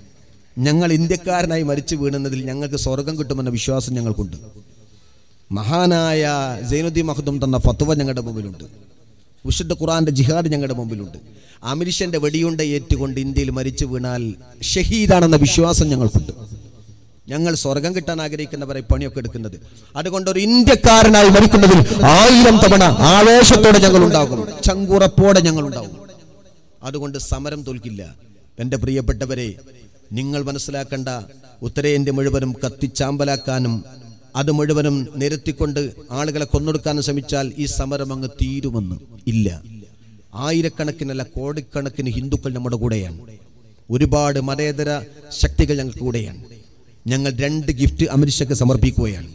2 ഗിഫ്റ്റ് അമിർഷയ്ക്ക് സമർപ്പിക്കുകയാണ്. ഒന്ന്, ഞങ്ങൾ അങ്ങോട്ടും ഇങ്ങോട്ടും തമ്മിൽ തല്ലിക്കഴിഞ്ഞ മുസ്ലിം സംഘടനകളാണ്. സമസ്ത കേരള ജമിയത്തുലമയും കാന്തപുരം APP ബക്കർ മുസ്ലിയാരും തമ്മിൽ ഒരുപാട് പിണക്കത്തിലാണ്. മുജാഹിദും ജമാഅത്തെ ഇസ്ലാമിയും തമിഴ് ജമാഅത്തും പരസ്പരം അങ്ങുമിങ്ങും ആശയപരമായ പോരാട്ടത്തിലാണ്. അങ്ങനെ പടക്കളത്തിൽ, ആദർശത്തിന്റെ പോർക്കളത്തിൽ ഞങ്ങൾ വീറും വാശിയോടെ കൂടെ നിന്ന് ഞങ്ങളെ ഒരു ബാനറിന്റെ പിറകിൽ ഒരുമിച്ച് നിർത്തിക്കൊണ്ട് ഒരു കുടക്കീഴിൽ കൊണ്ടുവരാൻ നിങ്ങൾ കാണിച്ചുള്ള ഈ പ്രവർത്തനത്തിന് അമിർഷ താങ്കൾക്ക് ഞങ്ങളുടെ വക ഒരു ഗിഫ്റ്റ് ഉണ്ട്. രണ്ടാമതൊരു ഗിഫ്റ്റ് ഞങ്ങൾ കരുതി വെച്ചിട്ടുണ്ട്. UDF-ഉം LDF-ഉം തമ്മിൽ പരസ്പരം അങ്ങുമിങ്ങും ഏറ്റുമുട്ടിയ ഈ കേരളത്തിൽ തിരുവനന്തപുരത്ത് പ്രതിപക്ഷ നേതാവിൻ്റെയും മുഖ്യമന്ത്രിയുടെയും നേതൃത്വത്തിൽ UDF-ഉം LDF-ഉം ഒരുമിച്ച് നിന്നുകൊണ്ട് അമിർഷയ്ക്ക് നേരെ മുദ്രാവാക്യം വിളിച്ചിട്ടുണ്ടെങ്കിൽ ആ ഒരു ഐക്യം രൂപപ്പെടുത്തി തന്നതിൽ അമിർഷ നിങ്ങൾക്ക് രണ്ടാമത്തെ ഗിഫ്റ്റുമുണ്ട്. ഗംഗാ നദിയുടെ തീരത്ത് വെച്ചുകൊണ്ടാണ് സാക്ഷാൽ നരേന്ദ്രമോദി കമഴ്ന്നു വീണത്. കണ്ടുകണ്ടങ്ങിരിക്കും ജനങ്ങളെ കണ്ടില്ലെന്നു നടിക്കുന്നതു ഭവാൻ, മാളികപ്പുറത്തേറിയ മന്നന്റെ തോളിൽ മാറാപ്പ് കേട്ടുന്നതും ഭവാൻ എന്ന് പൂന്താനം പാടിവെച്ചത് ഈ മലയാളക്കരയിലാണ്. ഈ മലയാളക്കര അങ്ങ് സമർപ്പിക്കുന്നു മോഡി. നിങ്ങൾ ഗംഗയുടെ പരിശുദ്ധമായിരിക്കുന്ന പുണ്യജലം ഒഴുകുന്ന ഗംഗയുടെ പരിസരത്ത് വെച്ചുകൊണ്ടാണ് നിങ്ങൾ കടന്നു പോകുന്ന സ്റ്റേജിൽ കമഴ്ന്നു വീണതെങ്കിൽ വന്ദേ മാതരം മുഴക്കപ്പെട്ട RSSകാരന്റെ ക്യാമ്പിൽ പങ്കെടുത്തുകൊണ്ടിരിക്കവെയാണ് അമിർഷാ എന്ന് പറയുന്ന അമിത് ഷാ മലർന്നു കെട്ടി വീണതെങ്കിൽ ചരിത്രമാ നിങ്ങളുടെ മുമ്പിൽ ഈ വീടൽ ഒരു സിംബലാണ്. അധിക കാലം വാടാൻ കഴിയില്ല. നിങ്ങൾ ആധുനിക ഹിറ്റ്ലറാവാനുള്ള ഈ ചമയക്കൂട്ടുണ്ടല്ലോ, അത് നിങ്ങളെ വാഴിക്കാൻ തൽക്കാലം ഭാരതീയന് മനസ്സില്ല എന്ന് ചങ്കുറപ്പോടെ ഞങ്ങൾ പറയും. 63% ഞങ്ങൾ മതേതര വിശ്വാസികൾ ചങ്കുറപ്പോടെ നിലകൊള്ളും. ഈ ഏകാധിപത്യത്തോട് നോ കോംപ്രമൈസ് എന്ന് ഉജ്ജ്വലമായി പറയാൻ നമുക്ക് സാധിക്കണം.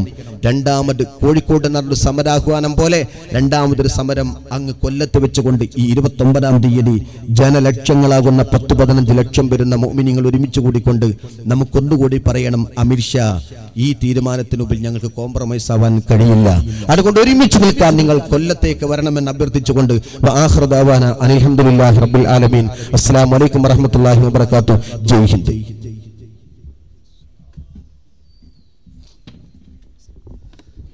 എല്ലാവരും ഒരു 5 മിനിറ്റ് ഒരു ദേശഗാനം ആലപിക്കുകയാണ്.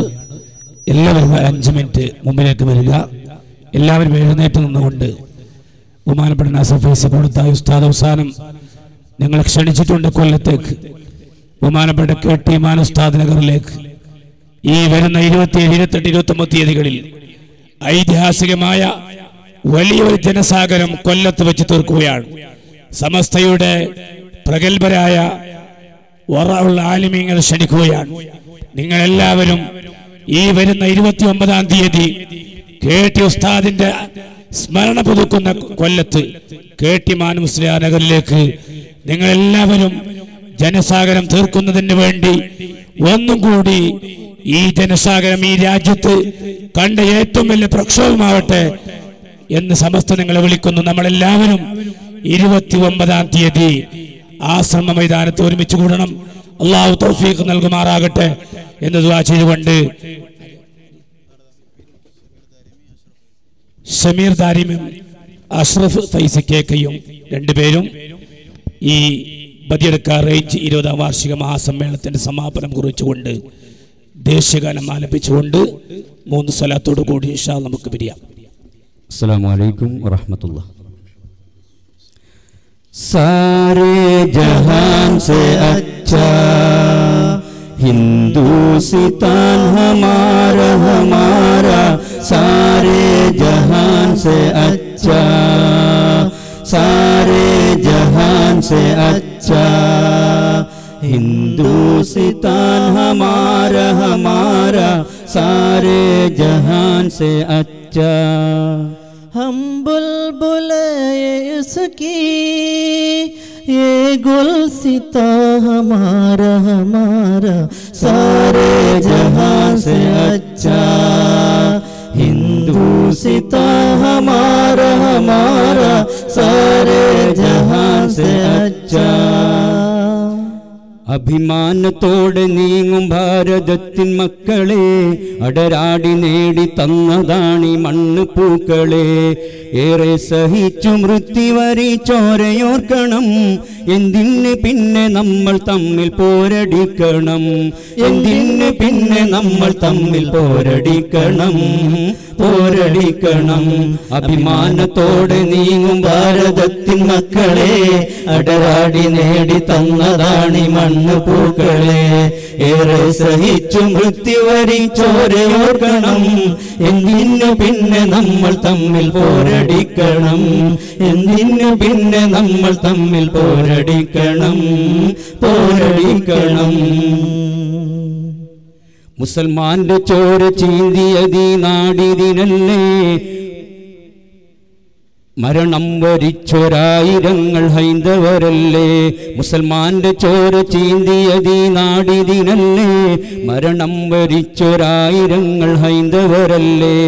ക്രിസ്തീയ സോദരങ്ങൾ ചെയ്ത ത്യാഗമതിയിലെ, കണ്ണീരിൻ ചാലിട്ടൊഴുകിയതും കണ്ടവരല്ലേ. എന്തിന് പിന്നെ നമ്മൾ തമ്മിൽ പോരടിക്കണം, പോരടിക്കണം, എന്തിന് പിന്നെ നമ്മൾ തമ്മിൽ പോരടിക്കണം, പോരടിക്കണം.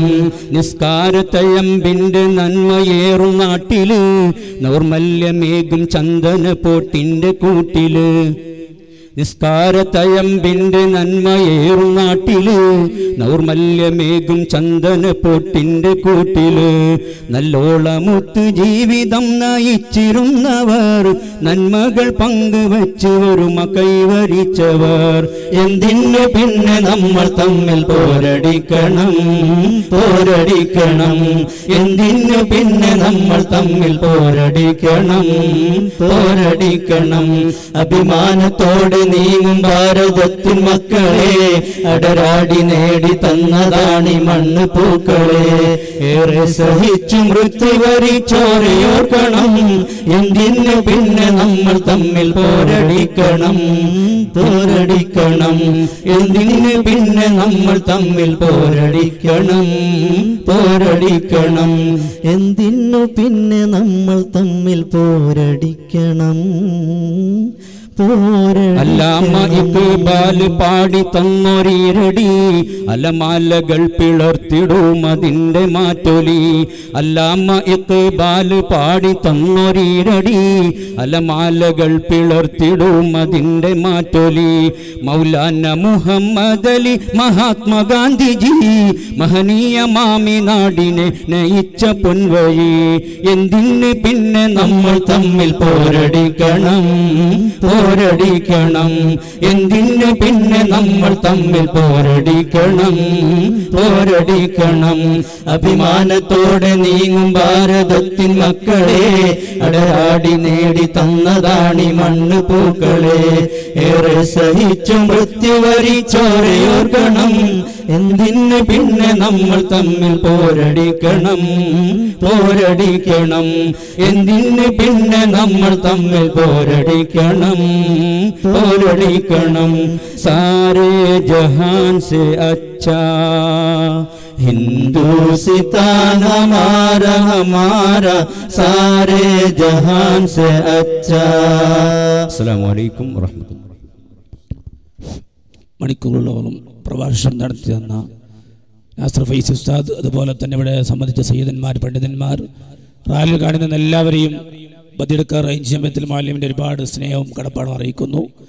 നന്ദിക്ക് വേണ്ടി റേഞ്ചിൻ്റെ കോർഡിനേറ്റർ സിദ്ദീഖ് വെളിഞ്ഞത്തെ ക്ഷണിക്കുന്നു.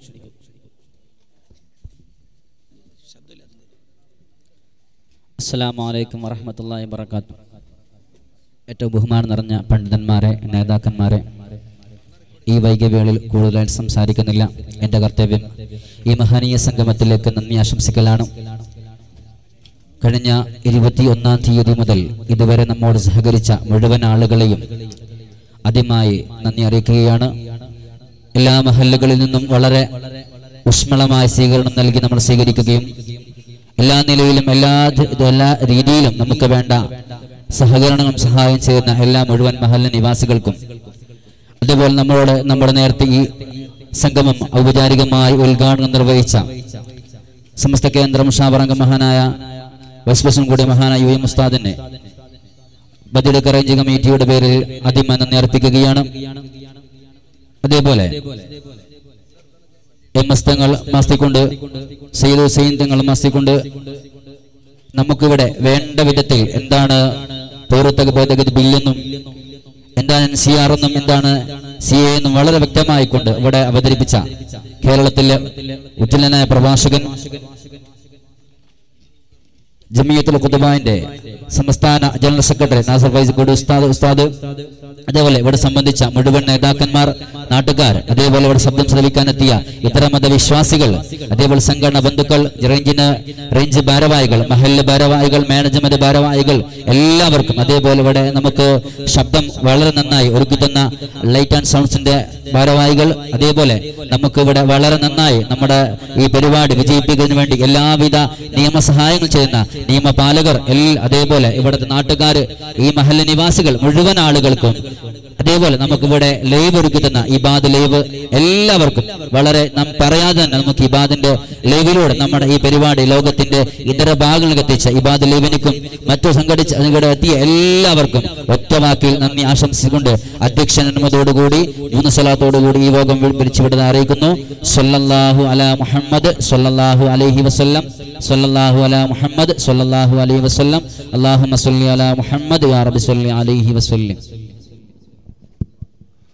പ്രിയമുള്ളവരെ, ഹിന്ദുവിന് ഹിന്ദുവായി ജീവിക്കാൻ, മുസൽമാന് മുസൽമാനായി ജീവിക്കാൻ, ക്രൈസ്തവന് ക്രൈസ്തവനായി ജീവിക്കാൻ, സിഖിക്കും പ്രാസിക്കും അവർണനും സവർണനും മതമുള്ളവനും മതമില്ലാത്തവനും അവന്റേതായ വിശ്വാസങ്ങളും ആചാരങ്ങളും ആബദ്ധരാണെന്ന് കുറകനും മാവിലനും കുറപ്പാലനും എല്ലാവരും ഒരുപോലെ ഒത്തുചേർന്ന് വസിക്കുന്ന മനോഹരമായ ഈ ബദിയടുക്കയുടെ മണ്ണിൽ വെച്ച് പ്രതിജ്ഞയെടുക്കുകയാണ്.